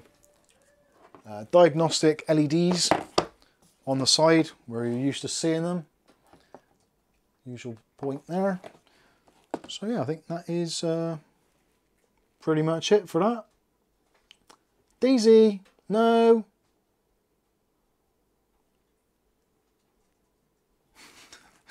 Right, there we go. Right, I'm going to take the CPU and stuff out because I don't know why, but it just scares me. Although it's probably better off leaving the CPU in there. That is under a lot of tension. And it's actually, oh god, that's hard to get out. Swapping CPUs is going to be something which you're not going to want to do very often, I think. I think it's going to be one of those slightly terrifying tasks. And how does that go on there?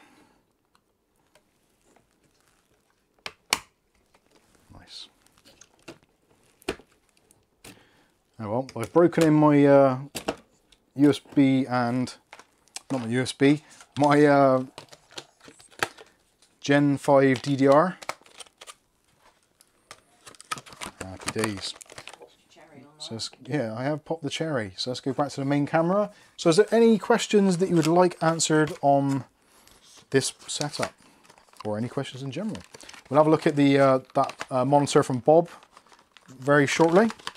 I'll get this back in the box. Come on.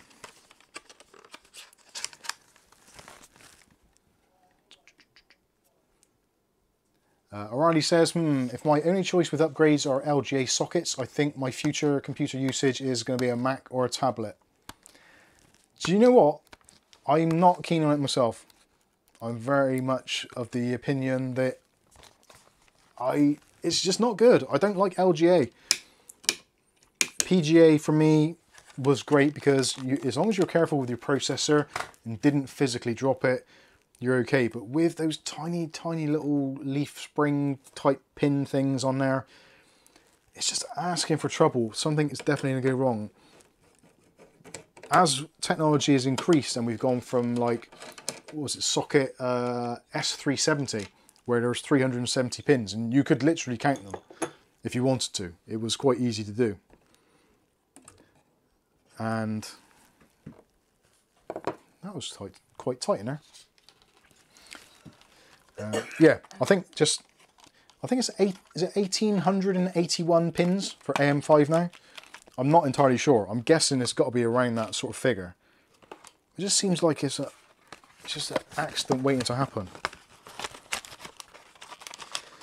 And no doubt it will be. But it's going to be nice actually to get a build done with all this. Oh, there's a bit of paper in there. Yeah, it's going to be nice to get a build done, get it all done and dusted, get AM5 on the go, see what it's actually like in real use. Because I know there's a lot of people out there, and myself included actually, that were really, really hesitant and thinking, no, AM5 is like, it's like, I don't know, it's like when there's a new Doctor Who, or a program changes something, and it's like, I don't want to watch it because it's not going to be the same. It's not going to be what I remember. It's not. Don't like change. Yeah, a lot of people don't like change. I don't like change. Like those B550s at first, before you got one. B550, yep, I said exactly the same. There's no point whatsoever. But then it's an absolute waste of time. The price difference. Well, the thing is, B550 price difference at the time was very similar to this. Was it? It's not a lot different. But I think that because we have been somewhat spoiled by B450 boards being kind of really cheap at times, like £50 we used to pick up boards for. I think at some point in time, correct me if I'm wrong here, those of you that are in the UK, but I seem to recall there was a time in the UK where you could buy the B450 Tomahawk, the standard version, for £39.99. I'm sure I can remember that being a thing. I might be wrong. It might have been £59.99. But for some reason I'm thinking £40 seems like what it was. Or was it the mortar? It might have been the mortar, B450 mortar. And also the A320 boards, like the Gigabyte boards, the DS3H, you could pick up for £30. or the S2H, which was the cut down version, like $29.99 from, I think it was CCL back in the day. It's, yeah, it's a very, very a weird time. Now there is a lot of complexity involved in this motherboard. First of all, it's a 6-layer PCB, which obviously increased costs. There's 2 ounces of copper in between the memory channels, etc. So there's a lot of stuff going on. You've also got the extra performance and splitters, doublers to actually make the signals go where they need to go. Bizarrely, there's no RGB actually on the board itself, which I don't really mind. I quite like to have a little bit of RGB around the chipset, but if it's one of those extra costs, then I'm pretty much glad they kept it out. But I am genuinely interested to see what it performs like. As long as it performs as good as, or sort of similar to my 5800X or the 3900X in there, then I think it's probably not a bad shout.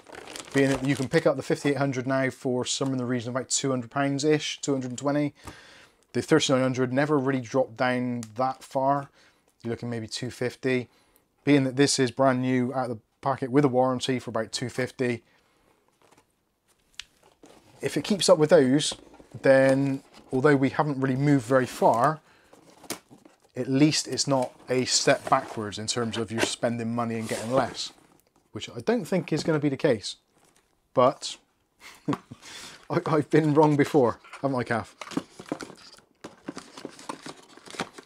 It happens. So we'll see. But I am genuinely excited to do this and get it done. I was hopefully planning to do this on the stream tonight, but because of what happened with the PC yesterday and then the graphics card today, etc., it wasn't one of those things. And I'm still trying to work out how I can live stream and do work on computers at the same time without involving some levels of complexity which make my head hurt. But we'll get there. Although saying that, British Rail said that, and they went bust. But it was a spokesperson. Yeah. Yeah. Enough said. They use some dubious advertising methods, let's say. Ugly Bob says, no RGB, you say? Want that for the family rail card? Yeah, get your family rail card. Cringe. Ooh.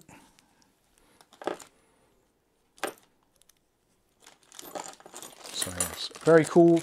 Thanks again, massive shout out to Thermaltake UK for sending these bits and pieces over to us, because it's expensive gear.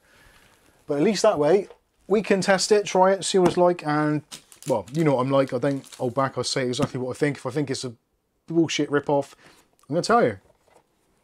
And if it upsets Thermaltake, then I'm sorry. But if it upsets people, then they shouldn't be making me upset in the first place. We've had some weird things come through this week, actually, for people asking us to review. There was a couple more vacuums as well, which never really keen on doing those because our house is a mess, so it's no, not going to happen. But one of which was a bike from, what was the company? I want to say Techmoan, but that's a channel. But there was a company that reached out to us in the stream last weekend, I think it was, possibly the weekend before. They sent us an email, and there's a electronic e-bike, or e-scooter rather, which they want us to review, and I'm really in two minds about that. Is that something that you guys would be interested in seeing? Me hurtling around the local parks and stuff on a scooter whilst trying not to kill myself? I don't know whether that'll be fun or not.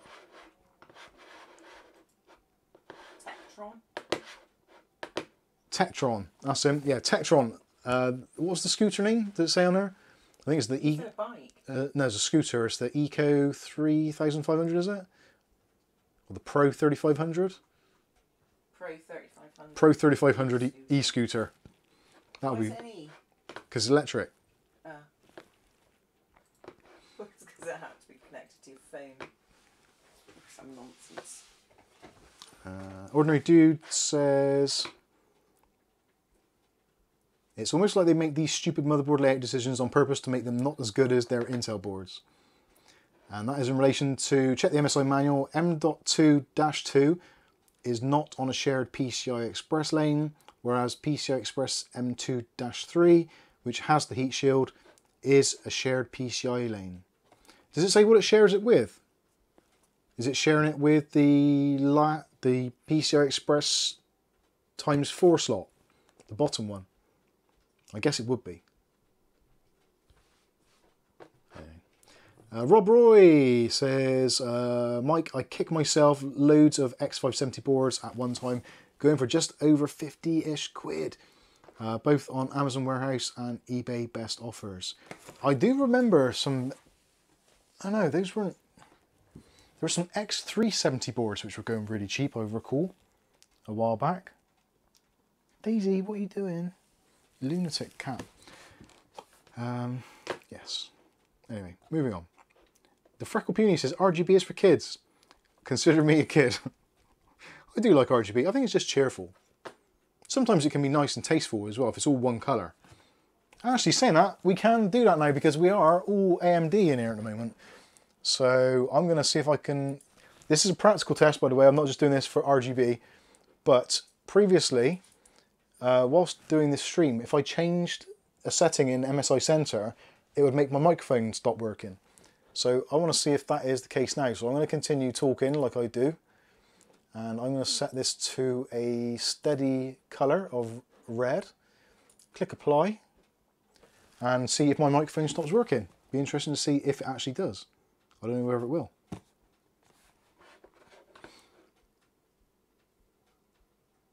Is it red yet? Yay! We're AMD's right up.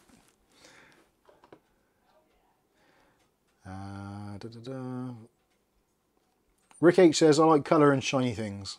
Well, that's a good thing. You come to the right place because I've got a shiny head and I've got a colourful PC.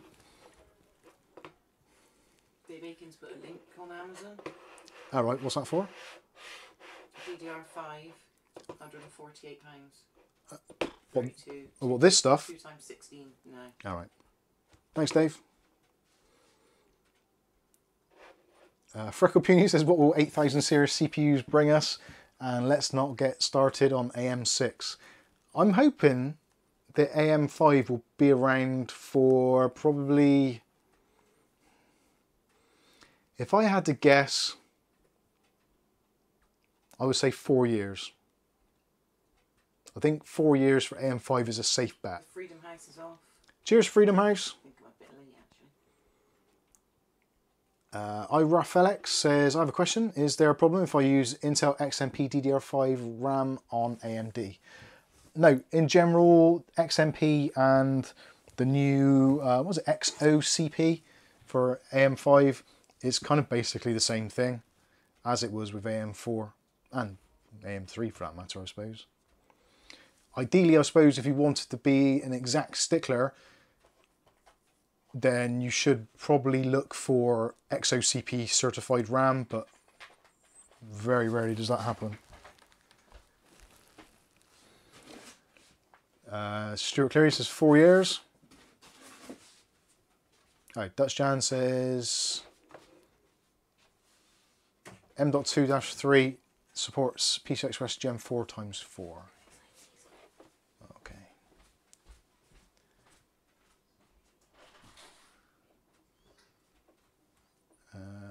What's Stuart Cleary saying? David Aiken, I want to get that RAM just so I can have, just so I can say I have a beast of a machine. So Amazon Warehouse, use like new Kingston Fury Beast 32GB 2x16, 6,000 mega transfers per second, £148. Which, if you think about it, price-wise, that isn't terrible. Like 32 gigabytes of decent DDR4 3600 RGB is probably going to set you back at least 120, maybe 130, possibly more depending on what brand. If you go with like Corsair Vengeance then, or their, what's their cheap RGB range? I can't think what it's called. But if you go with the Corsair stuff, you might get a bit cheaper. But I don't think £150 for 32 gigabytes of RAM is that obscene. If you think 16 gigs is going to be roughly half the price, maybe slightly less, so £70-ish for 16 gigs of RAM for a reasonably good quality set, that's not awful. It's probably only, what, £20 dearer than DDR4, which £20 is £20, don't get me wrong. £20 for some people is a lot of money. It makes a big difference. But in terms of if you're buying and thinking forward a little bit, so if you're buying DDR4 now, you're probably going to get it for a good price. And that is because, like most shops and retailers, they know that DDR4 is kind of coming towards the end of its kind of peak. So that is going to get to a point where you'll see RAM prices drop off even more. I don't think it's going to get less than £20 per 8 gigabyte stick. I don't think that will happen. It might, but it's unlikely. So that is kind of like rock bottom pricing. £20 to £25 per 8 gigs is kind of where it bottoms out. And that is pretty much where we are now. So you might see the odd dip, but realistically from now on in, it's only going to get more expensive because it will become rarer. Manufacturers will stop making it in such bulk as they switch over to DDR5, in which case then DDR5 prices will start coming down slightly. DDR4 will meet it and eventually will surpass it, as DDR3 did with DDR4. So by buying DDR5 now and a more modern platform, if you are building a new PC, is going to give you that little bit of headroom. And also the DDR5 is obviously going to last X amount of years down the line with Intel and AMD, whereas DDR4 is now only going to be supported by AM4 and some Intel platforms. 14th gen Intel won't support DDR4 at all. So there is going to be that kind of hard line maybe next year where there will not be motherboards made that supports DDR4 unless it's kind of like a specific kind of maybe custom boards or possibly mini ITX boards, but I don't know. Mookie MC says Scooter could be content for the blooper reel. Yeah. I quite like the idea of it. I've been asking them some questions about if the batteries are replaceable, the cables, the brake pads, and all that kind of stuff, because I don't want to be recommending or promoting something which is basically going to be e-waste after a couple of months. What's the significance of CL numbers? As the faster the RAM, the higher the CL number. Yeah, the CL number is the CAS latency. So that is basically how quickly your RAM reacts, basically. So frequency is the speed it operates at, but latency is basically how long it takes to do a cycle. So if you had extremely fast frequency RAM, but it had a rubbish latency, for certain tasks it would do really well that liked frequency, but for some things like games where it likes to have a fast response, it would perform badly. So some people will go with like DDR4 3200 CL16 RAM, because CL16 is quite low, rather than going for DDR4 3600 CL18, because although the frequency is higher, the latency or the response time is slower.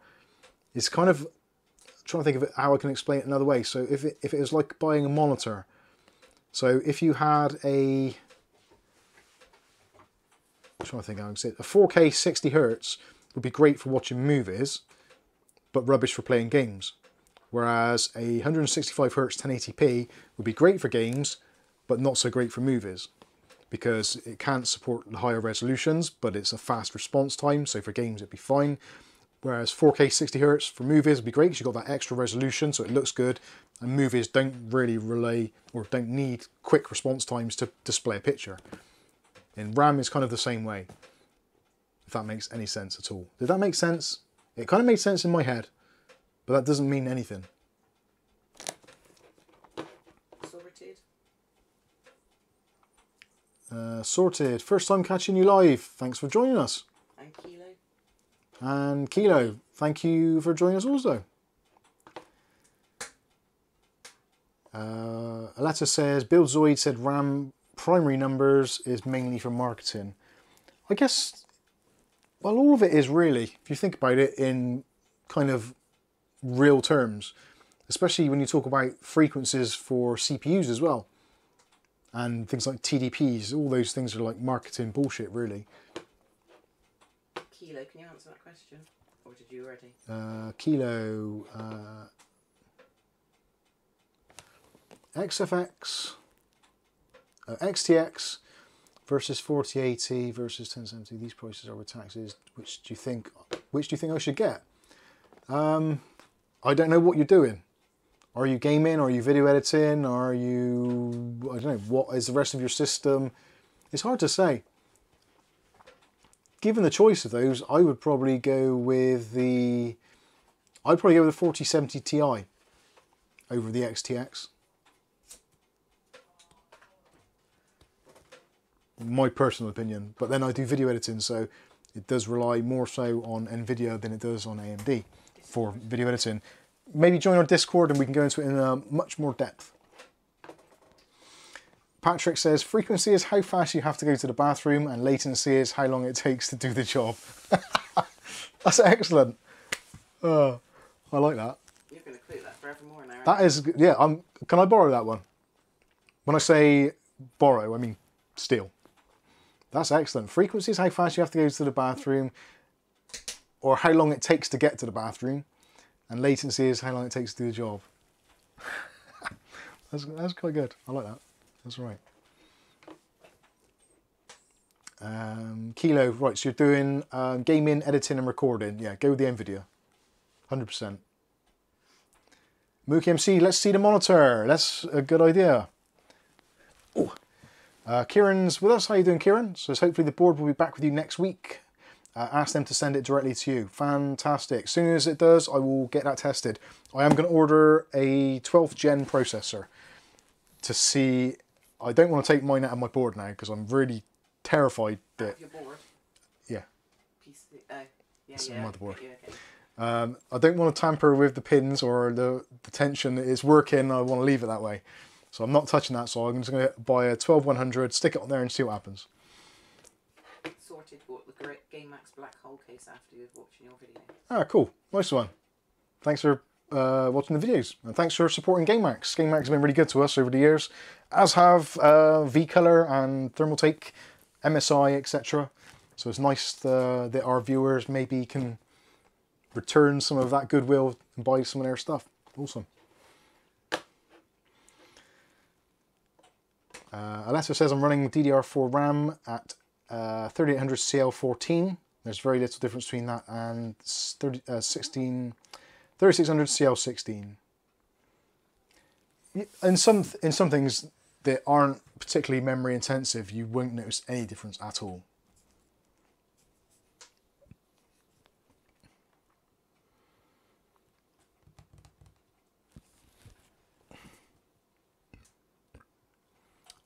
Ordinary Dude, does the AM5 CPU seem any more stout compared with the LJ 1700, less likely to bend? Yes, 100%. And I would say the AM5 socket is massively reinforced.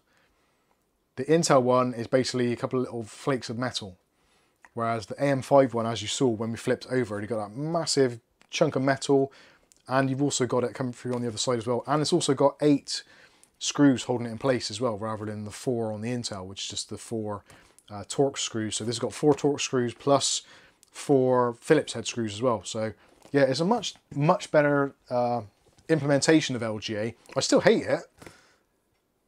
Hopefully it'll work better. I'm looking forward to it. Mark 1988 Ford says, really good live show. Where? Send a link. We should all go. Skystalker says, Mike has the best sponsors. I don't have any sponsors. They're not sponsors. It's just companies that we work with. I suppose if you could, yeah, they're not really sponsors. They're just partners. Companies that we partner with for things.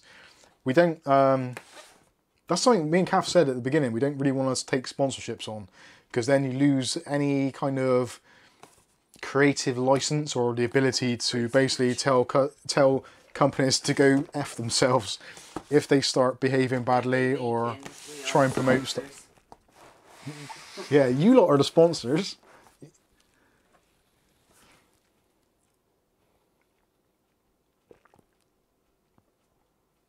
Dave Aiken cat sat today, didn't he? Dave was cat sitting for Daisy today. Oh, no, Maisie, wasn't it, today? Right then. Let's have a look at Bob's monitor before he smash it to pieces. So this is the MSI Optics Mag 16-2V. Portable design, ultra slim, IPS panel, Full HD 1080p's, display Type C connector. I haven't got anything with Type C output on it to actually test it with, sadly. I think. No. HDMI, it's got night vision. I'm not sure if you strap it to your head and wear it in the garden, you can magically see bad guys, I don't know, maybe. Let's just send them to the Ukraine, it'd be very handy. Luckily Bob just had kittens, so you flinging that around. Sorry Bob. 15.6 inches on a good day, with the wind on your side and it being warm. What else we got? Pierre said, did you use the contact frame on your Intel, and do you plan on getting an AM5 contact frame? I don't plan on getting an AM5 contact frame, and I have used the Thermaltake one on my own personal system. Did I put it back in? I don't know if I did or not. I was really scared that I'd broken it. Is it in there? No, I have. It is. There we go. The contact frame I put back in the box after using it because I was concerned that I'd done something wrong. But now I know what I've done wrong, I probably will put it back in. And maybe make a new video. And make a new video explaining why I was such a moron in the first one. What do I come over here for? Sorry, I'm walking around aimlessly.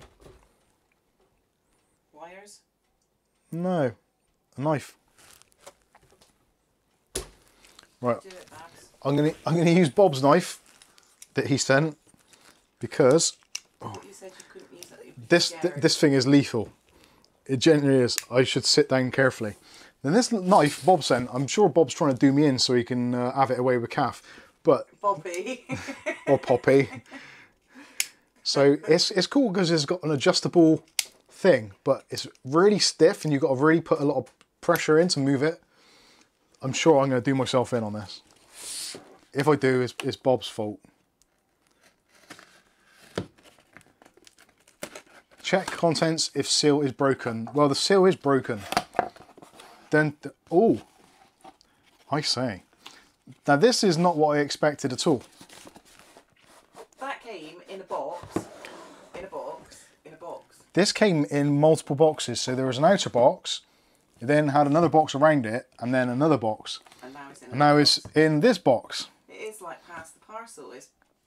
It's like a Victorian, no, not Victorian. It's like a Russian doll. I'm going to get this inside, and it's basically going to be a little tablet about 3 inches wide. It'd be like that, processor sized. Hugh Luttrell says, "Do you have old timers like me?" Oh, old time! I got you. No, no. You said that? I am going to do myself in though. Ah, cute. Ronnie says, "I like it." Mike says, "Ooh, I say," as in, "Are you being served?" What was his name? Was it John Matthews, the actor who played Mr. Rumpole? Was it in Are You Being Served? Was it Mr. Rumpole? Can't remember. Yeah. Someone's going to have to tell me. John Inman, sorry. Thank you, Bob.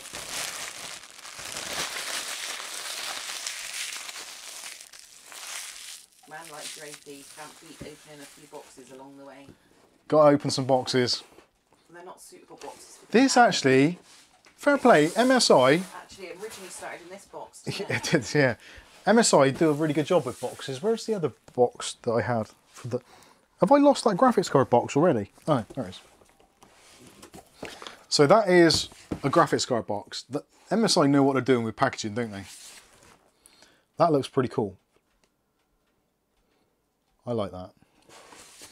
There's lots of red going on in here. It's a very MSI AMD feeling going on here currently in the Mub household.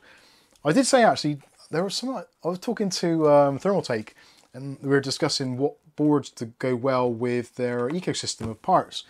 And I said, well, I really like MSI stuff. And he's like, yeah, MSI stuff's really cool, love it. And it's like, yeah, MSI and Thermaltake is a pretty good combination. Anyway, I digress. So, absolutely exquisite packaging, very Apple-esque. It's a shame that you probably don't want to keep the packaging, you're probably going to end up chucking it in the bin. But there it is. So, MSI, it's all about what you see. Arguably, on a monitor, I would probably agree with that.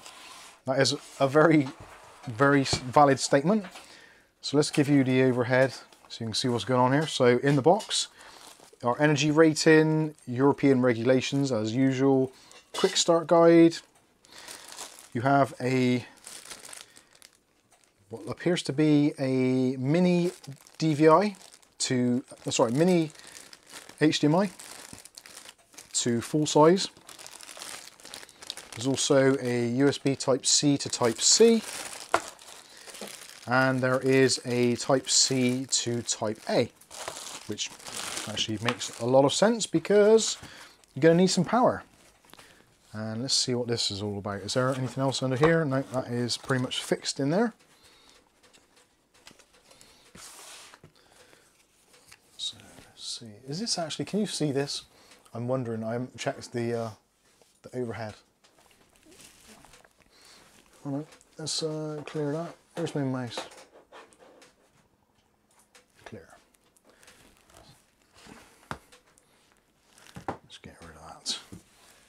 And that's about right. Oh, it's got a folio case, or a folding case. Hey, that's pretty cool. So magnetic.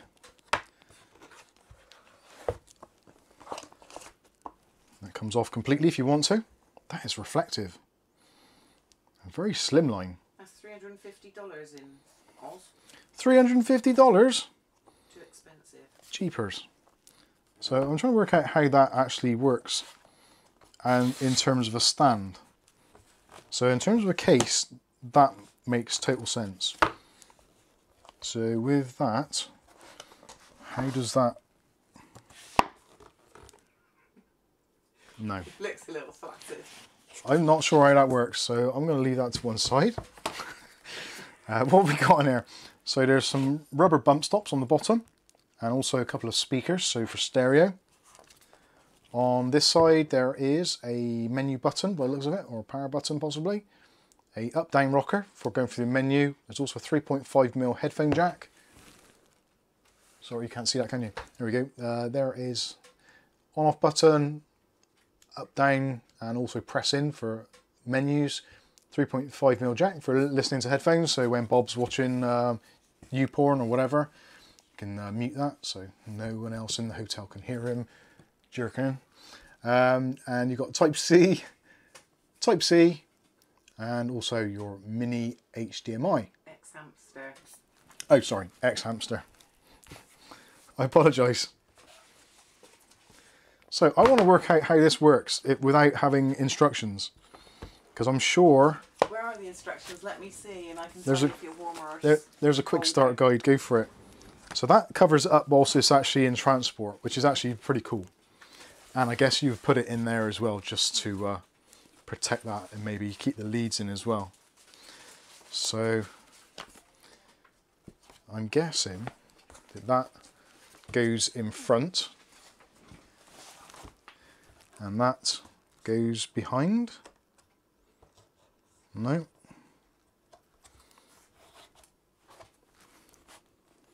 I don't know.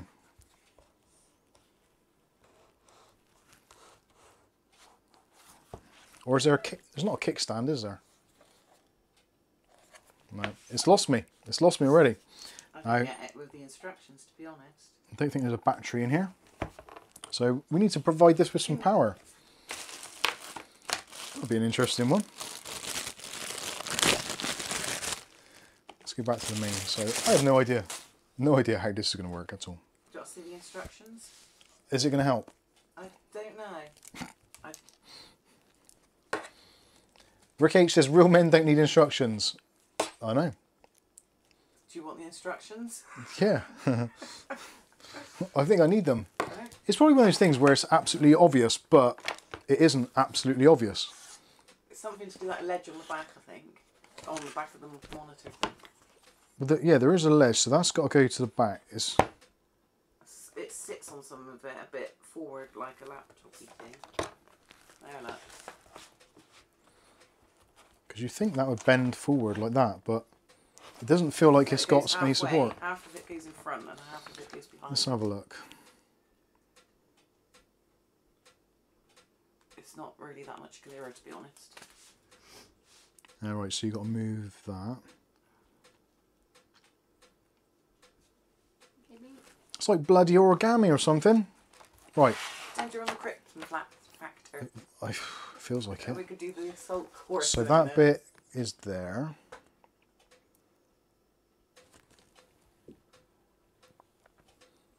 That makes absolutely no sense.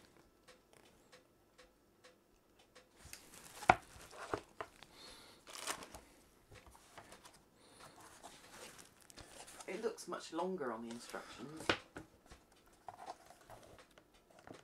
It does.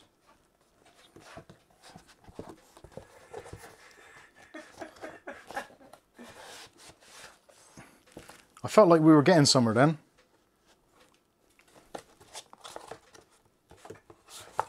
That...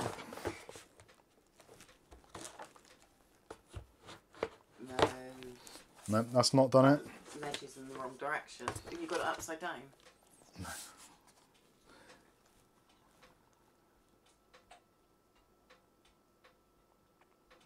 I'm really confused. Right, it looks like that's the... We're showing in the instructions that this is the same both ends, but it clearly isn't. And it looks a lot longer in the instructions. Show the instructions. There's the instructions. I've got no idea.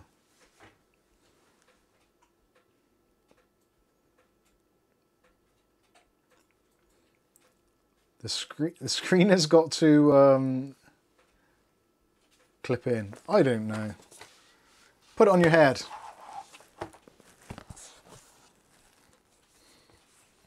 I think it's got more use like that. Bob's got to have that, mind. Sorry, Bob. So,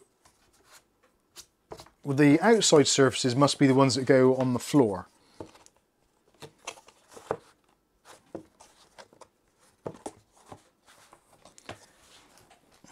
But this is like the krypton factor. It's like the krypton factor for monkeys. Oh, I remember it. It was hilarious, wasn't it? Might need a YouTube video on that. Who's out there? Out where? In the hallway. Amazing. Is there anyone that's not in it?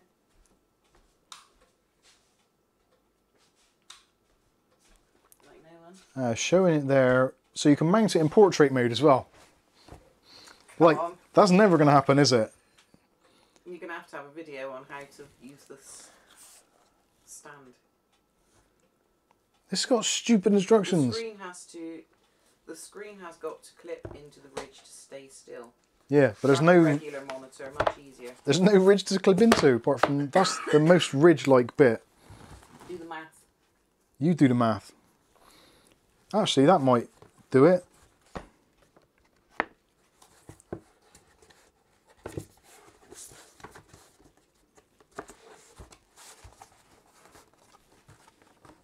There.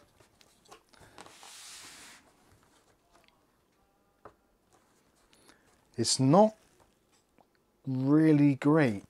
But is that right? I have no idea of telling, but it still says MSI in the bottom corner. So that for me means that it's, and the magnets are kind of... Is it magnets? Yeah, there's magnets in there. So yeah, there is a bit of adjustment there.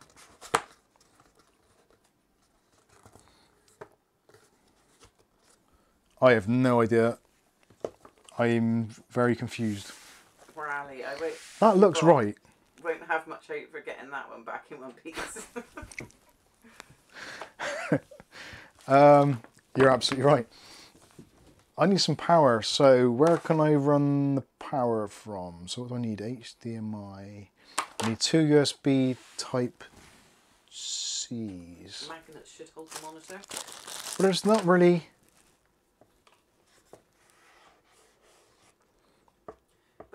shows that ridge thing as being part of it holding in place. Yeah. And that ridge is nowhere near any of them. Because it shows the ridge being in the back there.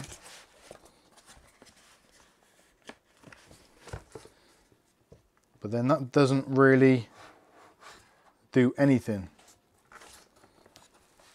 But then the piece in the instructions looks twice as long. Let's try that way round.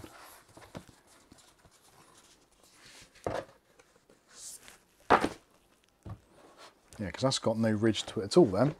Unless you might have it all let down.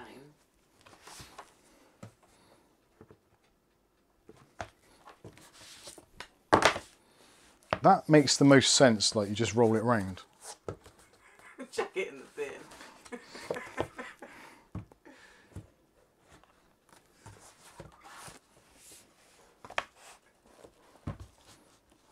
Oh my god.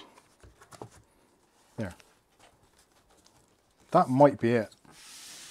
Is that what I had before? I think so. I don't know. No, it's leaning back more now, isn't it? Actually, yeah, that probably is it, because the MSI logo is at the front still, and if you want to adjust the height, you can move it back a little bit there. Is there another? It was nearly falling forwards last time, wasn't it? Yeah, so that actually doesn't want to fall over now, and that is, I think that's it. Yeah, so that is the adjustment for there, or you can have it for there. So that is right. I would probably glue that in place. But then you can. But how do you do it up when it's portrait mode? Is that the same? No, I don't know. Don't confuse me. I don't want to know anything anymore. Mookie says, Mike is killing me and my OCD. Now get a roll of duct tape and really secure it. Now try it blindfolded. You're not helping. What's this?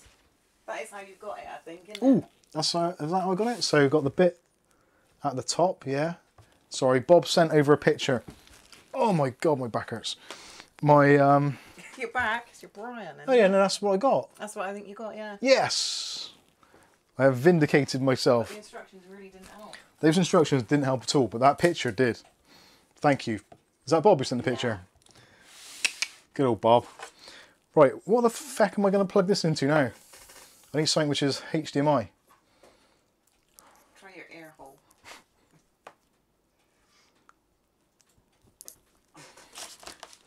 Right, USB power. So USB type A to USB type C. I've not prepared for this particularly well, as you probably realised.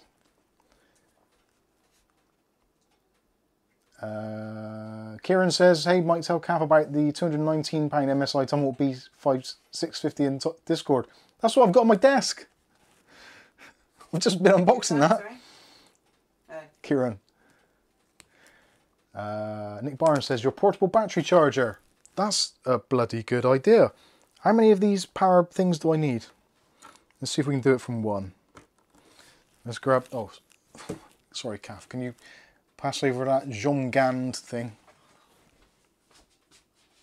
I bet that ain't going to work. It? Yeah. Can't see that far.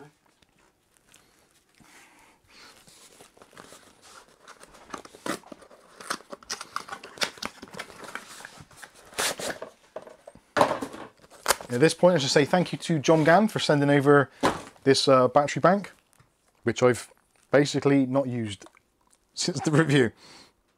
Yeah, Ugly Bob, why didn't you send two screens so you could do a Blue Peter? This is what we made earlier. Oh, don't want to light on.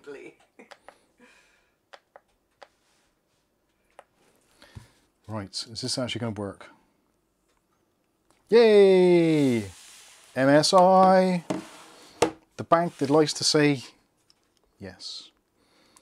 Right, HDMI no signal. Can we get the monitor or anything to happen?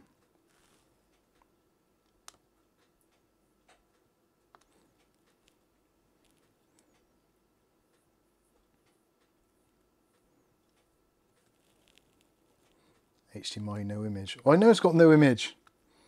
Oh, it keeps on turning itself off. I'm going to smash it to pieces. What can I plug in here?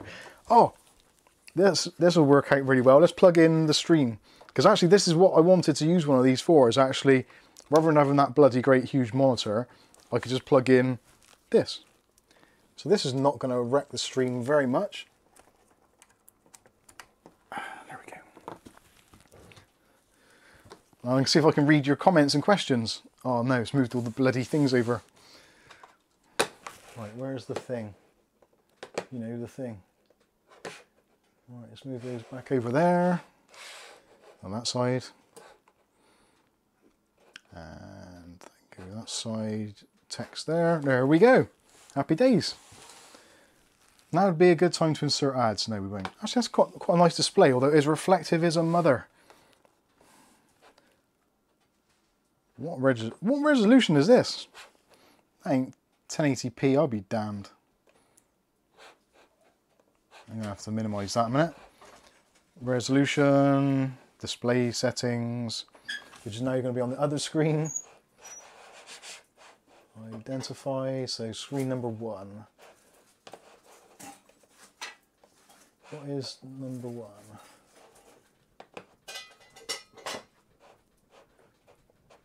Ah, that's why. Scaling, 100%. That's better. It's actually quite a nice screen. Colours are nice. Yes, that scaling works much better. And questions and comments. There we go. Happy days. Let's spin that round. Considering that's just running off a power bank, that's quite impressive.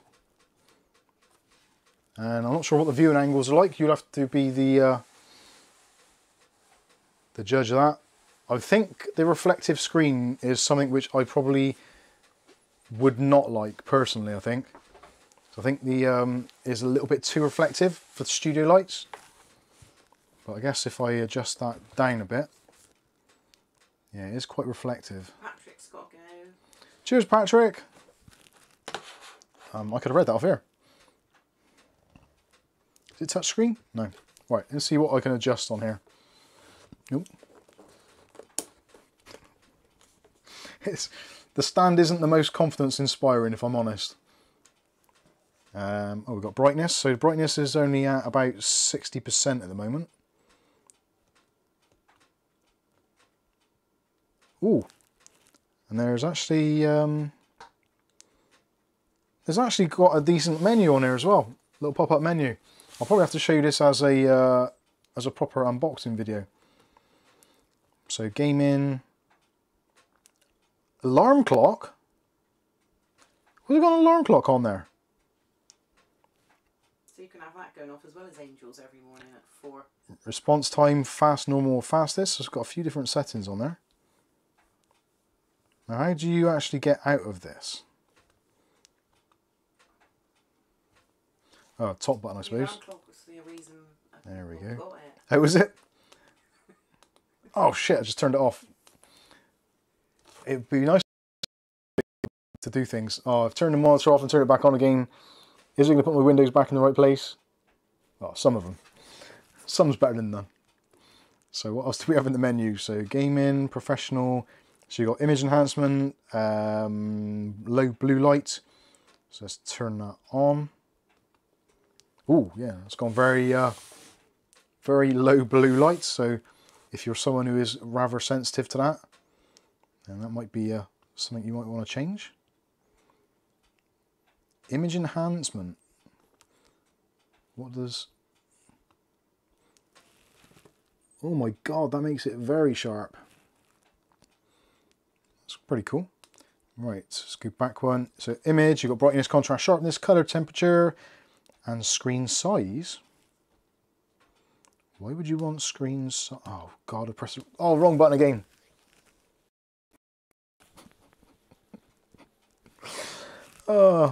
Right, turn it on. There we go, we're back. Back in the room. How much was that screen? My brain hurts. The screen, I think, is it $199.99 from Amazon. So input source, you've got a choice of HDMI or Type-C or Type-C 2. You've got a hotkey for brightness, game mode, alarm clock. Alright, so the hotkey on the side, you can choose whether that brings up your brightness control, game mode control, alarm clock, input source, etc, etc. So that's actually quite handy. And you can change the language. So we can change it to something which Bob won't understand. That'd be quite hilarious. Oh, I pressed the wrong button again and again. Instant karma, that was. Is instant karma. It does show up marks on the screen a bit, so my hands are a little bit greasy, but it is singing fingerprints. You get those fingerprints now. He's going to lift those now and go and do some crimes. Yeah. Bastard. Print them out for his own fingers. Yeah. Don't change it to Greek. Alright, image, contrast, color temperatures. What screen size? Alright, so you can choose, so if you're using this on some emulation device, does the alarm clock you can choose 4x3. Oh, let's have a look. Where are we? Gaming, gaming, gaming. Oh, I want to go back one, don't we? Oh, I've pressed the wrong button again. It's going to be horrendous, this review for you. I'm swearing. The review is going to be me in various states of total annoyance. Right. Where are we? Professional. Image. Input source. Hotkey. Setting. I could have swore there was an alarm on here just now. Change the language to Australian. You can understand that. I have an Australian Siri. Oh, I've pressed the wrong button again. Right. Alarm clock. Alarm clock. Location. Top left. Oh, so it's just a countdown by the look of it. So it's top left. Let's try. Oh, yeah, it's basically a 1 hour countdown by the look of it.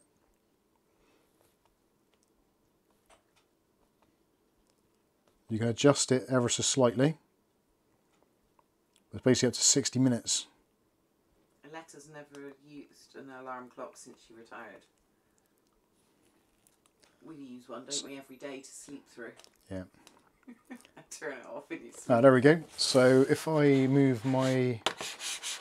Where's the mouse? There we go.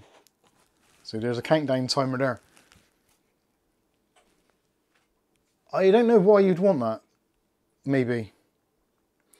Although saying that, if you're on one of those X-Hamster premium sites and you've got like a limited time in the live cam booth with certain said lady of disrepute, then maybe you do want to keep an eye on it just so they don't go to the next billing cycle on your credit card. I don't know. Maybe that is why it's there. So you can have your countdown timer just to make sure it doesn't appear on your credit card and your missus goes mental. Maybe that's the thing. I don't know. Actually, cats and they don't wake us up for food or anything, do they? No, they know better. Michelle Thorne charges by the quarter of an hour. That doesn't surprise me at all. Where's the... How much? Response time, refresh rate. What's the going rate? Where is that setting? Was it sharpness? So I think the sharpness is way too high now. No, that was another setting. Where was that? I'm sure there was a setting just now that it was doing some stuff. It's in bloody eco mode now.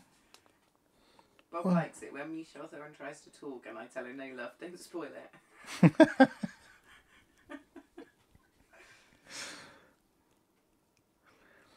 There was a setting just now which I changed for sharpness and I can't find it now. Or image enhancement. Ah, there we are. Oh shit, press the wrong button again.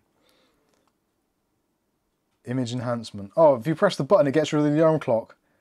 So if you press anything on the side, it gets rid of the alarm clock. So you might have to set that again, I think. Although it might pop up when I exit the menu. Let's have a look. But you'll turn the screen off before doing that. Yeah, I'll ruin it before then. Right. So professional. Oh, damn it. Wrong button. This is so frustrating. Right. down to professional, select, image enhancement, select. Are you doing origami with the settings Off. now? And back button, yes, getting used to it now. Are you doing origami with the settings now? I am doing origami with the settings. So the timer's still on there. I don't know what it does. Do you reckon it turns off the screen? I have no idea. I should take a look at the chat. Someone else might have an idea, because I certainly haven't. Right. Ugly Bob, yep, Michelle Thorne charges by the quarter of an hour. Trev or T-Goods in the house. How you doing, Trev?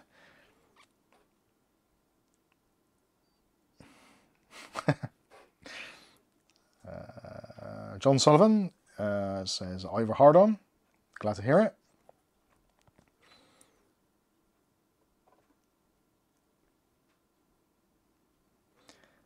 Lucky Man 1 was looking at that one too, mate. Only went with the MSI one because a mate recommended it. And yes, it is on Amazon UK. Terry Trickett says hi. How you doing, Terry? Raleigh says, Ugly Bob, send Mike this next. Next. Bob and his endless pot of cash, which he won't be spending on quarter of an hour sessions with Michelle Thorne et al. Portable monitor, 17.3 inch, 1080p, 100% sRGB IPS monitor screen with HDMI, Type-C, USB-C, $239.99 for 17 inches and portable.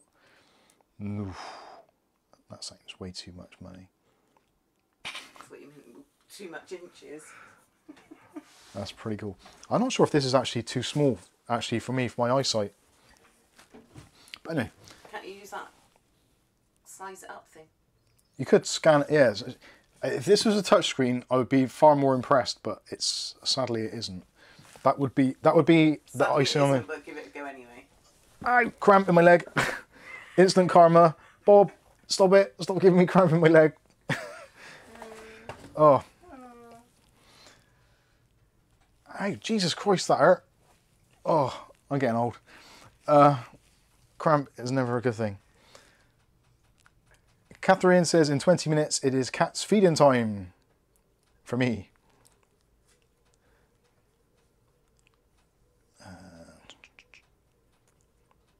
Firestorm says hi Mike. Hi all. How you doing, Firestorm? Ugly Bob says I have that voodoo doll Kath sent me and I'm pinning the leg right now. Stop it. It's actually not a bad screen. To be honest with you, if I was using it with a laptop, I think it would be great. With my little HP G8, it would be great with that because the 14-inch screen on there is a little bit small and sometimes you just want to have a little bit of extra real estate. So for working purposes, I think it would be great. I don't know whether for me it would work for streaming and stuff like that. Because I think the text might be a bit small. I do struggle with that one sometimes. You should see him on his phone. Yeah, I suppose I think I can zoom. No, I can't, can I? Not there. The way So I have your to zoom eyesight's Chrome. going, I'm going to have to sew you one massive pocket on the back of your jeans to keep your... It doesn't seem to be using much energy because that's only running off a USB 5 volt 2.4 amp plug. So if you're considering one of these and you're not sure about how much power it's going to use, it doesn't seem to be using hardly any at all. And there's basically, excuse me, there's like no warmth to it whatsoever. I wonder if the sound works as well. Sound appears to work. It's actually quite a nice sound. Ugly Bob intends to use it with his work laptop so he can multitask as well as using a 24-inch monitor. Yeah, I think for multitasking, it's going to be really good. For if you're like doing camping or traveling, and you've got like maybe a transit custom and you've done it out to travel around, or a VW camper sort of thing, and you want something that you can tuck away into somewhere nice and compact, but still use and be able to watch movies when you're chilling, that sort of thing. I think it's going to be great for that, and to go with a laptop because the size of it, it's basically kind of laptop size, so you can stick it in a bag with your laptop and it shouldn't cause you too much trouble. I don't know whether £200 seems like a lot, but having said that, I've never experienced any of the cheapy ones from Amazon, which I was looking at doing, maybe £100, £150 to see what they're like. But now I've seen this, at least I've got something which I can kind of visualize with and work out. That's yeah.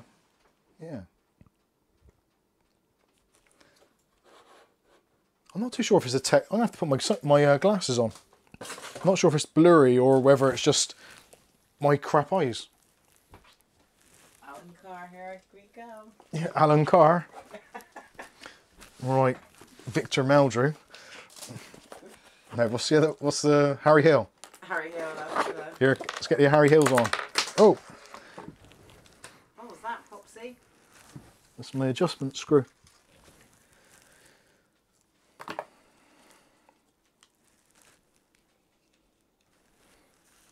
Cool, blimey. Do I need these glasses? They look worse. Cool, that's... Oh my god. I can read it from back here. But which one's better? It's actually sharper back here than what it is up close. Which monitor is better? There's only one way to find out. Fight! Yeah, if I get close there, I can't read a bloody thing. But then, with my normal eyes in, I can read that up close. So I must be getting shorter sighted. Or not, I don't know. I can read it there as well.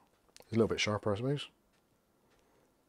I think it's just the text is quite small because it's 1080p on a 15.6 inch screen, so it's basically a laptop, and I've got 100% scaling, so maybe if I went with...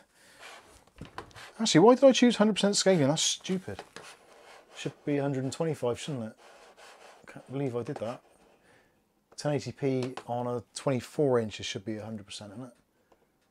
Mr. Magoo, monocle. Hey, there we go. I can actually see the damn thing now. 125% scaling. Job's a good one. I can see it. Yeah, but then I can only see half of the screen on the other side. So this is the problem I have.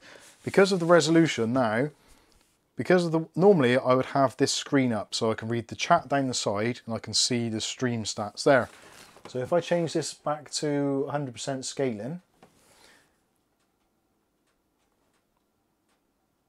Come on, you're supposed to readjust, you stupid machine.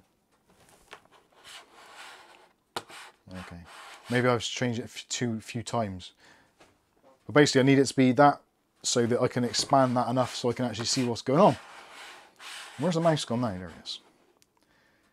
So let's do that again. So yeah, with that I can see time, dates, etc., super chat values, people watching, and I can see that. That's how I would normally have it on my big screen. So that is 100% scaling. So if I set it to 125%, it says 150 is recommended. In which case that is like super readable. I can, yeah, that's kind of what you'd expect it to be. But now I can see basically nothing going on here. So I'd need to change the scaling on that screen, which I don't think you can change individual scaling, can you? So yeah, if I change the zoom level, it does it on all the Chrome windows rather than just one, which is a bit of a noise. So I think that actually rules out one thing which I was going to do, so that is having a smaller screen to run the streams from. I was thinking about using an iPad, but I think that would be even worse, maybe.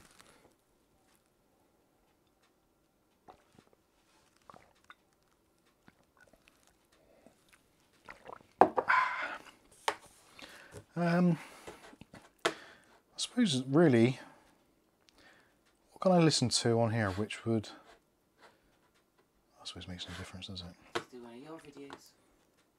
Yeah, I want to see what the audio sounds like, see if it is actually, like, I guess most people would probably use headphones anyway. Why don't you put on that one Driving to Wales one, because that had music on, didn't it? Okay. That was acceptable. Mike's unboxing. Yeah, but it's not very clear, is it? The audio. Because it's on a radio. Mike's unboxing. You can join today. Can you stretch each window manually? You can stretch them, but you can't change the scaling individually. Or at least as far as I can tell. iPad, are you going pirate now?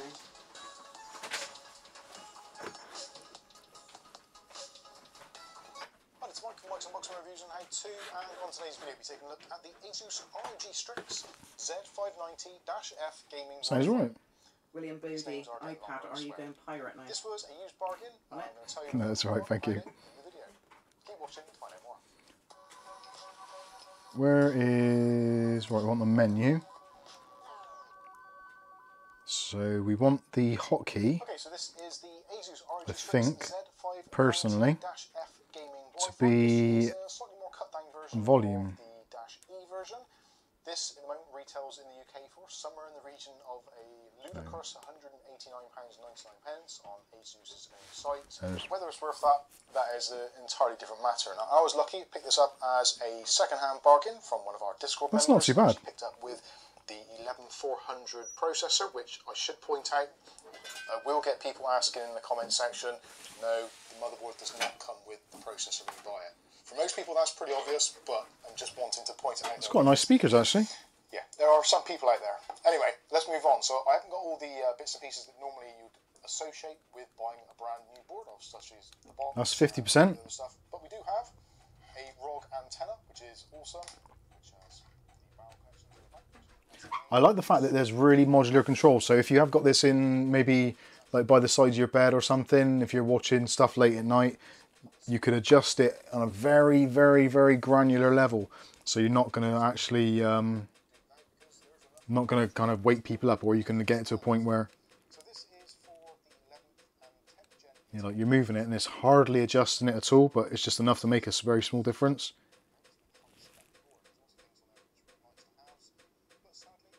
Fire, it's clicking. Yeah. It's not a good time. Should we see if that stand is 13th gen. This board is kind of... Doesn't really distort. There's a lot of people still using them and they're not that popular. It's a little harsh. Obviously people want 12th or 13th gen. But for me personally, I think that there is still an awful lot of value in the 10th and 11th generation series of Intel processors. You can pick them up pretty cheap online. Actually, that might even go louder, mightn't it? Because I've got my Windows volume as well. I know that is set to 100%. So can't go wrong with the audio. Sounds absolutely fine. O'Reilly says, Mike, take a look at per tab zoom extension for Chrome browsers. See if that would work for you. That's a good idea. I might have to do that. I won't do that now. I'll do that at my leisure. So if I mess it up, it's all going to go wrong. Pop out the chat box and resize it and the remainder. That's kind of what I've done now. So I use the Windows resizing, not a resizing thing. Where's the doodah thing? Where's it gone?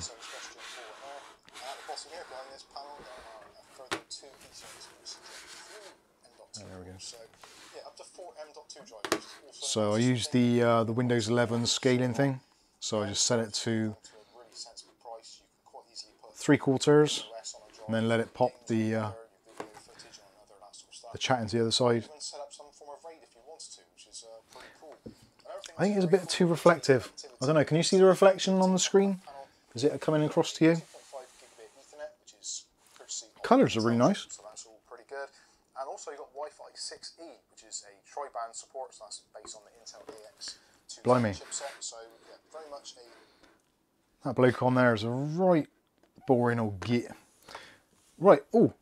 That's what David Underhill said. Oh, the alarm's gone down to 0000.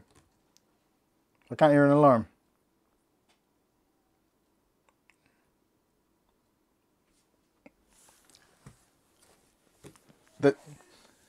Well, Ordinary Dude says, yes, the reflection is obvious on camera. Yes, it is very reflective. Yes, I can see your screen reflection. Right, so the alarm is not alarm, it's just basically a countdown.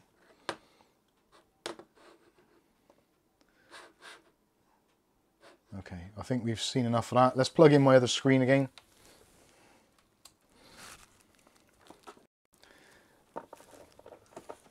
I wouldn't say I am disappointed because I didn't really know what to expect. But for my particular instances, I don't think it's going to work as I need it to. Which is a bit of a shame. Let's get rid of that. Actually, I was saying that, looking at the colours now on my monitor there and there, I would say the monitors, because these are VA panels, or at least I think that might even be TN, I don't know. I think it's VA. But they do look more like, there's more pop to them than this. And, oh, can you see the fingerprints on there? Now, I guess really you shouldn't be touching a monitor, to be fair. And it's not a touch screen, so there's no real reason why you should do. But if you do touch it, it's absolutely all right, because you can use Win's Dash and Display Cleaner, and that will clean it up nicely. It's good gear. Homemade vinegar. I don't think you can use vinegar on plastic. Can you not? I don't think so. I don't think it's a good idea. Oh no, that's did you string off. David Aiken says, "Okay, dear." Sorry, Bob. It collapsed. I should have known better. It's an IPS panel, apparently. It's an IPS panel. Right, okay. David Aiken says, I think it's IPS, but I don't think the colour gamut is quite as wide as it could be. I don't think it's like, is it DCI 3 or whatever it is? you read it, David Aiken.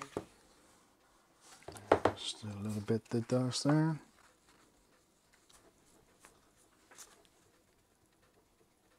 Multitasker. Perfect. I can't multitask. You should know by now. David Aiken, never use vinegar or Windex on LCD screens. No, up a bit. Amazon deal, MSI Mag B650 Tomahawk Wi-Fi, £199. Sorry, Mike. Oh, used like new? Oh, that's all right. I don't mind that. I don't think I would buy a used motherboard now with LGA pins.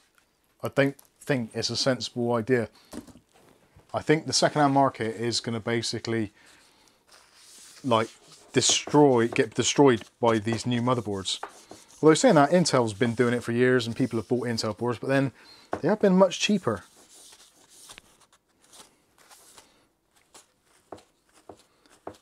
It's hard to clean actually. Fingerprints don't want to come off. Now I've got to try and keep it clean before I do the bloody review. Right, how did this go on again, Kath? No idea. I think it was that way. Is it there?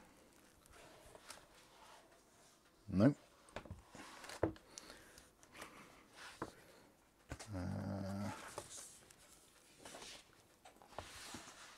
What am I looking?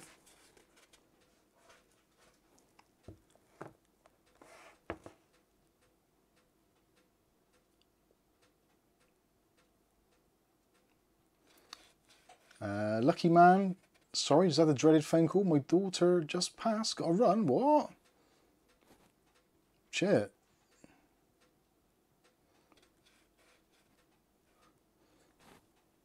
Sorry to hear that, lucky man. I'm not sure if I've read that right. David, will do a Mike's screen cleaning video next week. Yeah. O'Reilly says, I have to like my Arzopa portable monitor. Much easier to work with, and they have a small kickstand. I think a kickstand is actually a great idea. I used to really love using my Microsoft Surface, which obviously most of you probably have seen that previously. Can somebody rewind the stream and see how this actually went? Was it there? No. Was it there? No. That the other way round altogether. There we go. Hey, that was it. I remember now. I think once you've done this a few times, it would be like second nature. Like that breast pump. Yeah.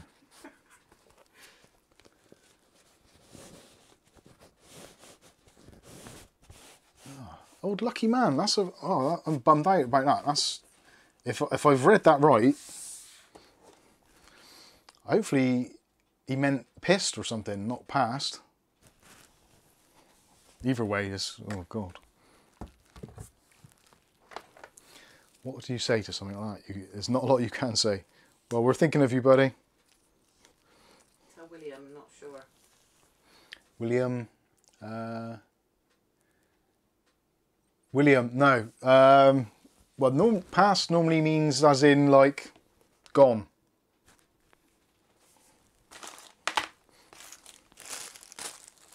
David Underhill, after faffing around with it a couple of times, it was gone then.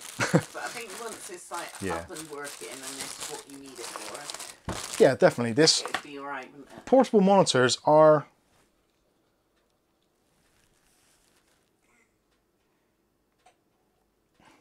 I can see it now. Yeah, that's good. I can see it.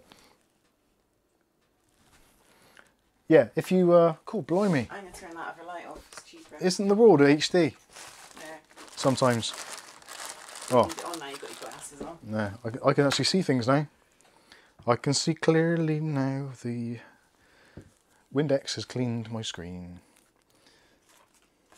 Got to try and put this all back in here in the right way. Blake says, "Ha, you copying J's?" No, I started wearing my glasses on streams and videos ages and ages and ages ago. We did some stupid ones, didn't we? I did some ones of life hacks. How to get black marker pen out of your white leather chair. I got absolutely pissed right up on a Sunday and started recording all these kind of daft videos on how to get stuff, how to get stains. So using white vinegar to get the bicarb soda. Does WD-40 get black ink out of white leather? Let's find out. When there was a Sharpie on my leather chair.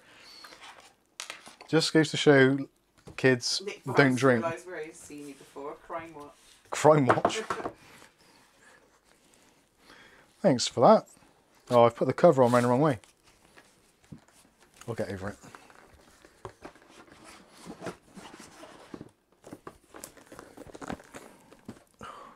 This Surgical spirits. We didn't try that, did we? Surgical spirit. We didn't think we had any. No, I don't think. I had some of ears piercings as well. Good old MSI. They like to send things that will never get broken. I can't believe the motherboard's is reduced now. Mookie thinks Damn you, Dave. more with your glasses on, but you'd be more fun non-glasses in the pub. You've never seen me in a pub. Actually, most people have never seen me in a pub. I very rarely go to a pub. I think the last time I went to a pub was Christmas. Yeah, my mum's birthday, wasn't it? Oh yeah, went to Sandringham, didn't we? That was really nice. It was actually, yeah. Yeah, if any of you ever come down to visit, come down to Bristol and visit, we'll take you out to the Sandringham pub. It's they do some cracking food in there, and it's a really nice little place. And where budget friendly. My dad lived in one of the shops, or above one of the shops opposite, when he was young, very young, and I didn't know this until many years later. And when I was kind of school age, we used to go down there and hang out and just go on our skateboards up and down there. So it's like kind of weird how my dad lived there many years ago. I never knew him at all, really. And yeah, it just seemed weird that I used to skateboard basically outside my dad's house. But my mum and dad split up when I was very young, so yeah, it's just a weird thing. We dodged the Vespa on the way home. It's the wrong season. They only use them in the summer here. What's the thing for getting up tabs which you've closed? There we are. It's, Shift, Control and T brings up your tabs. If you accidentally close your tabs, that's the one you want to do. I can only do it by muscle memory, not knowing what the keys are. Do you know what? I might have to get my eyes lasered or something, because this is actually pretty cool. I can actually see stuff. Look like a complete plank now. Right, let's have a look at some questions. A letter. Last time I went into a pub, I got into a fight and spent 3 days in jail. I remember that happening. I remember you telling us about that. Ugly Bob, can we play Dodge the Vespa on the way home? You certainly can. Mike's expert reboxing. I have got very good at reboxing. It's actually a very difficult thing to do. I think my many years in retail and working in the prop store at the BBC is very handy for being able to rebox and repackage things. William Bodie says, Back to the Future, Gerald Strickland is back. Slackers! That countdown, was it for the power bank? Says Wild Bill. No, I don't know, the countdown, it said it's an alarm, so I'm guessing... Actually, I don't even know, I'm not even going to guess, I don't know what it's for. I'm going to have to look in the MSI manual and see what that was supposed to be about. Is that your latest glasses? They don't look as thick as... No, these are my newest ones. I've got another set on the Caterpillars. They're a bit less plasticky, aren't they? Actually, yeah, I'll get my other glasses because these ones are awful. Actually, I don't even know if they're in here. Oh no, they're in my... Oh, yeah, they are. I don't know why I got them in here. They should be really in my work bag. This is the first pair of glasses I ever owned. You should have gone to Specsavers. We did. That's the first ones I bought. Actually, those are much better. Yeah, those are clearer. It was weird. I had these the first time after having my eyes tested for the very first time. Since school. Since school, yeah. And I got these, and then I had them tested again. They said, "Oh, you need a new one." So I went with these, and these are awful. I can barely see anything out of them. But that is a little bit sharper. Actually, it's quite a bit sharper. My left eye's knackered, but right eye's all right. There we go. Stuart Cleary says, glasses are so cheap now, I leave them all over the house. Did you steal Gordon's glasses? Stuart Cleary says, they look better too. While Bill says, liking the red in the rig behind you? Cool. Are these prescription glasses or cheater glasses? Now these are prescription. These ones were about 300 quid, weren't they? Something stupid. No, it was... Because I had like all the different lenses, didn't I? Because I had the anti-green tint. Did you have all that? Yeah. Oh no, I have just the real basic. Those were the cheapy ones. They're like... Free. Did you get sunglasses? Free?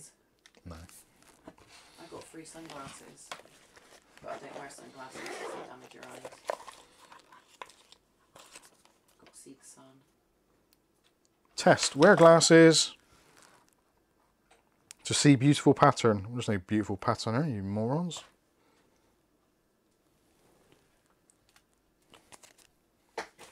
Oh, Daisy. Chuck that in her box. Oh, sorry. Let's put those away. I'm never going to use those again. O'Reilly's off to bed. Good night, O'Reilly. Bless you for your super chats. These are weird. They're better glasses, but they just don't fit very well at all. And I think I went back a few times and actually got them to redo them. But well, actually, I've just bent the arms a bit. That feels better. You should get a couple of specs in. Don't want to fall off now. While Bill says, when you have your eyes tested, you have to tell them the distance you are from the screen. The last time that I had my eyes tested was it maybe 10 years ago almost? Probably was about 10 years ago. Must be knocking on that now. And my eyes haven't changed in 10 years, so I probably won't bother. It's so expensive here. I wore my friend's prescription glasses for years because I couldn't afford any. And the next time I went to the opticians, they were exactly the same as the time before I went. David Underhill says, my laser surgery should have been 12,000 Australian dollars, but my great Aussie government paid for them 100%. Happy days. I have no idea how much it'll be over. There's a weird bit where there's a ridge at the bottom of the glasses, and it catches the light and it diffracts. It's really off-putting, and there's like a blur along there. I think it's probably why I didn't like wearing them. But yeah, I do prefer these glasses in general, but I don't really like using them.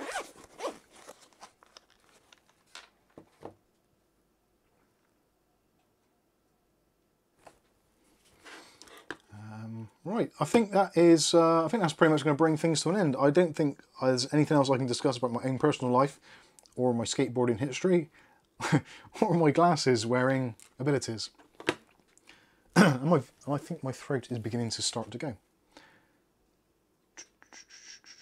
Right, yeah, I think that is going to be pretty much it. Currently we have 66 concurrent viewers on a chat rate of 6, so that's 66. Very demonic. Time to go out with a bang. Yeah. Oh, 67 now. Oh, 70 concurrent viewers. It's going back up now. Twig hikers, only got it. Just got it. Twig hikers. Oh no, never mind. I do apologise. We'll be doing a build obviously for the new AM5 rig in the coming. I don't think I'll get to do it tomorrow. Maybe Monday. If there's a way that I can do a live stream and do the build at the same time, I will try and do that, because I think people will want to see that rather than me film it and it be kind of all over the place. And Kath's not going to want to film that because it's just a horrendous job to film. So we'll see what we can do there. There's a last minute super chat come in from Stuart Cleary. Bless you, Stuart. Says thanks, Mike and Kath. Have a good night. No worries. David Aiken says good night all and enjoy the GPU mic. I will. Oh, where's my mouse? There it is. Oh, clicked on the wrong one. Yeah, the GPU is that's thrown me a real curveball on what my plans were. It really genuinely has. Because I'm now thinking that I would like to have my AM5 and the graphics card in my editing rig. But then that means all kinds of kerfuffle. So I'm not going to sleep very well tonight thinking about how this is all going to plan out.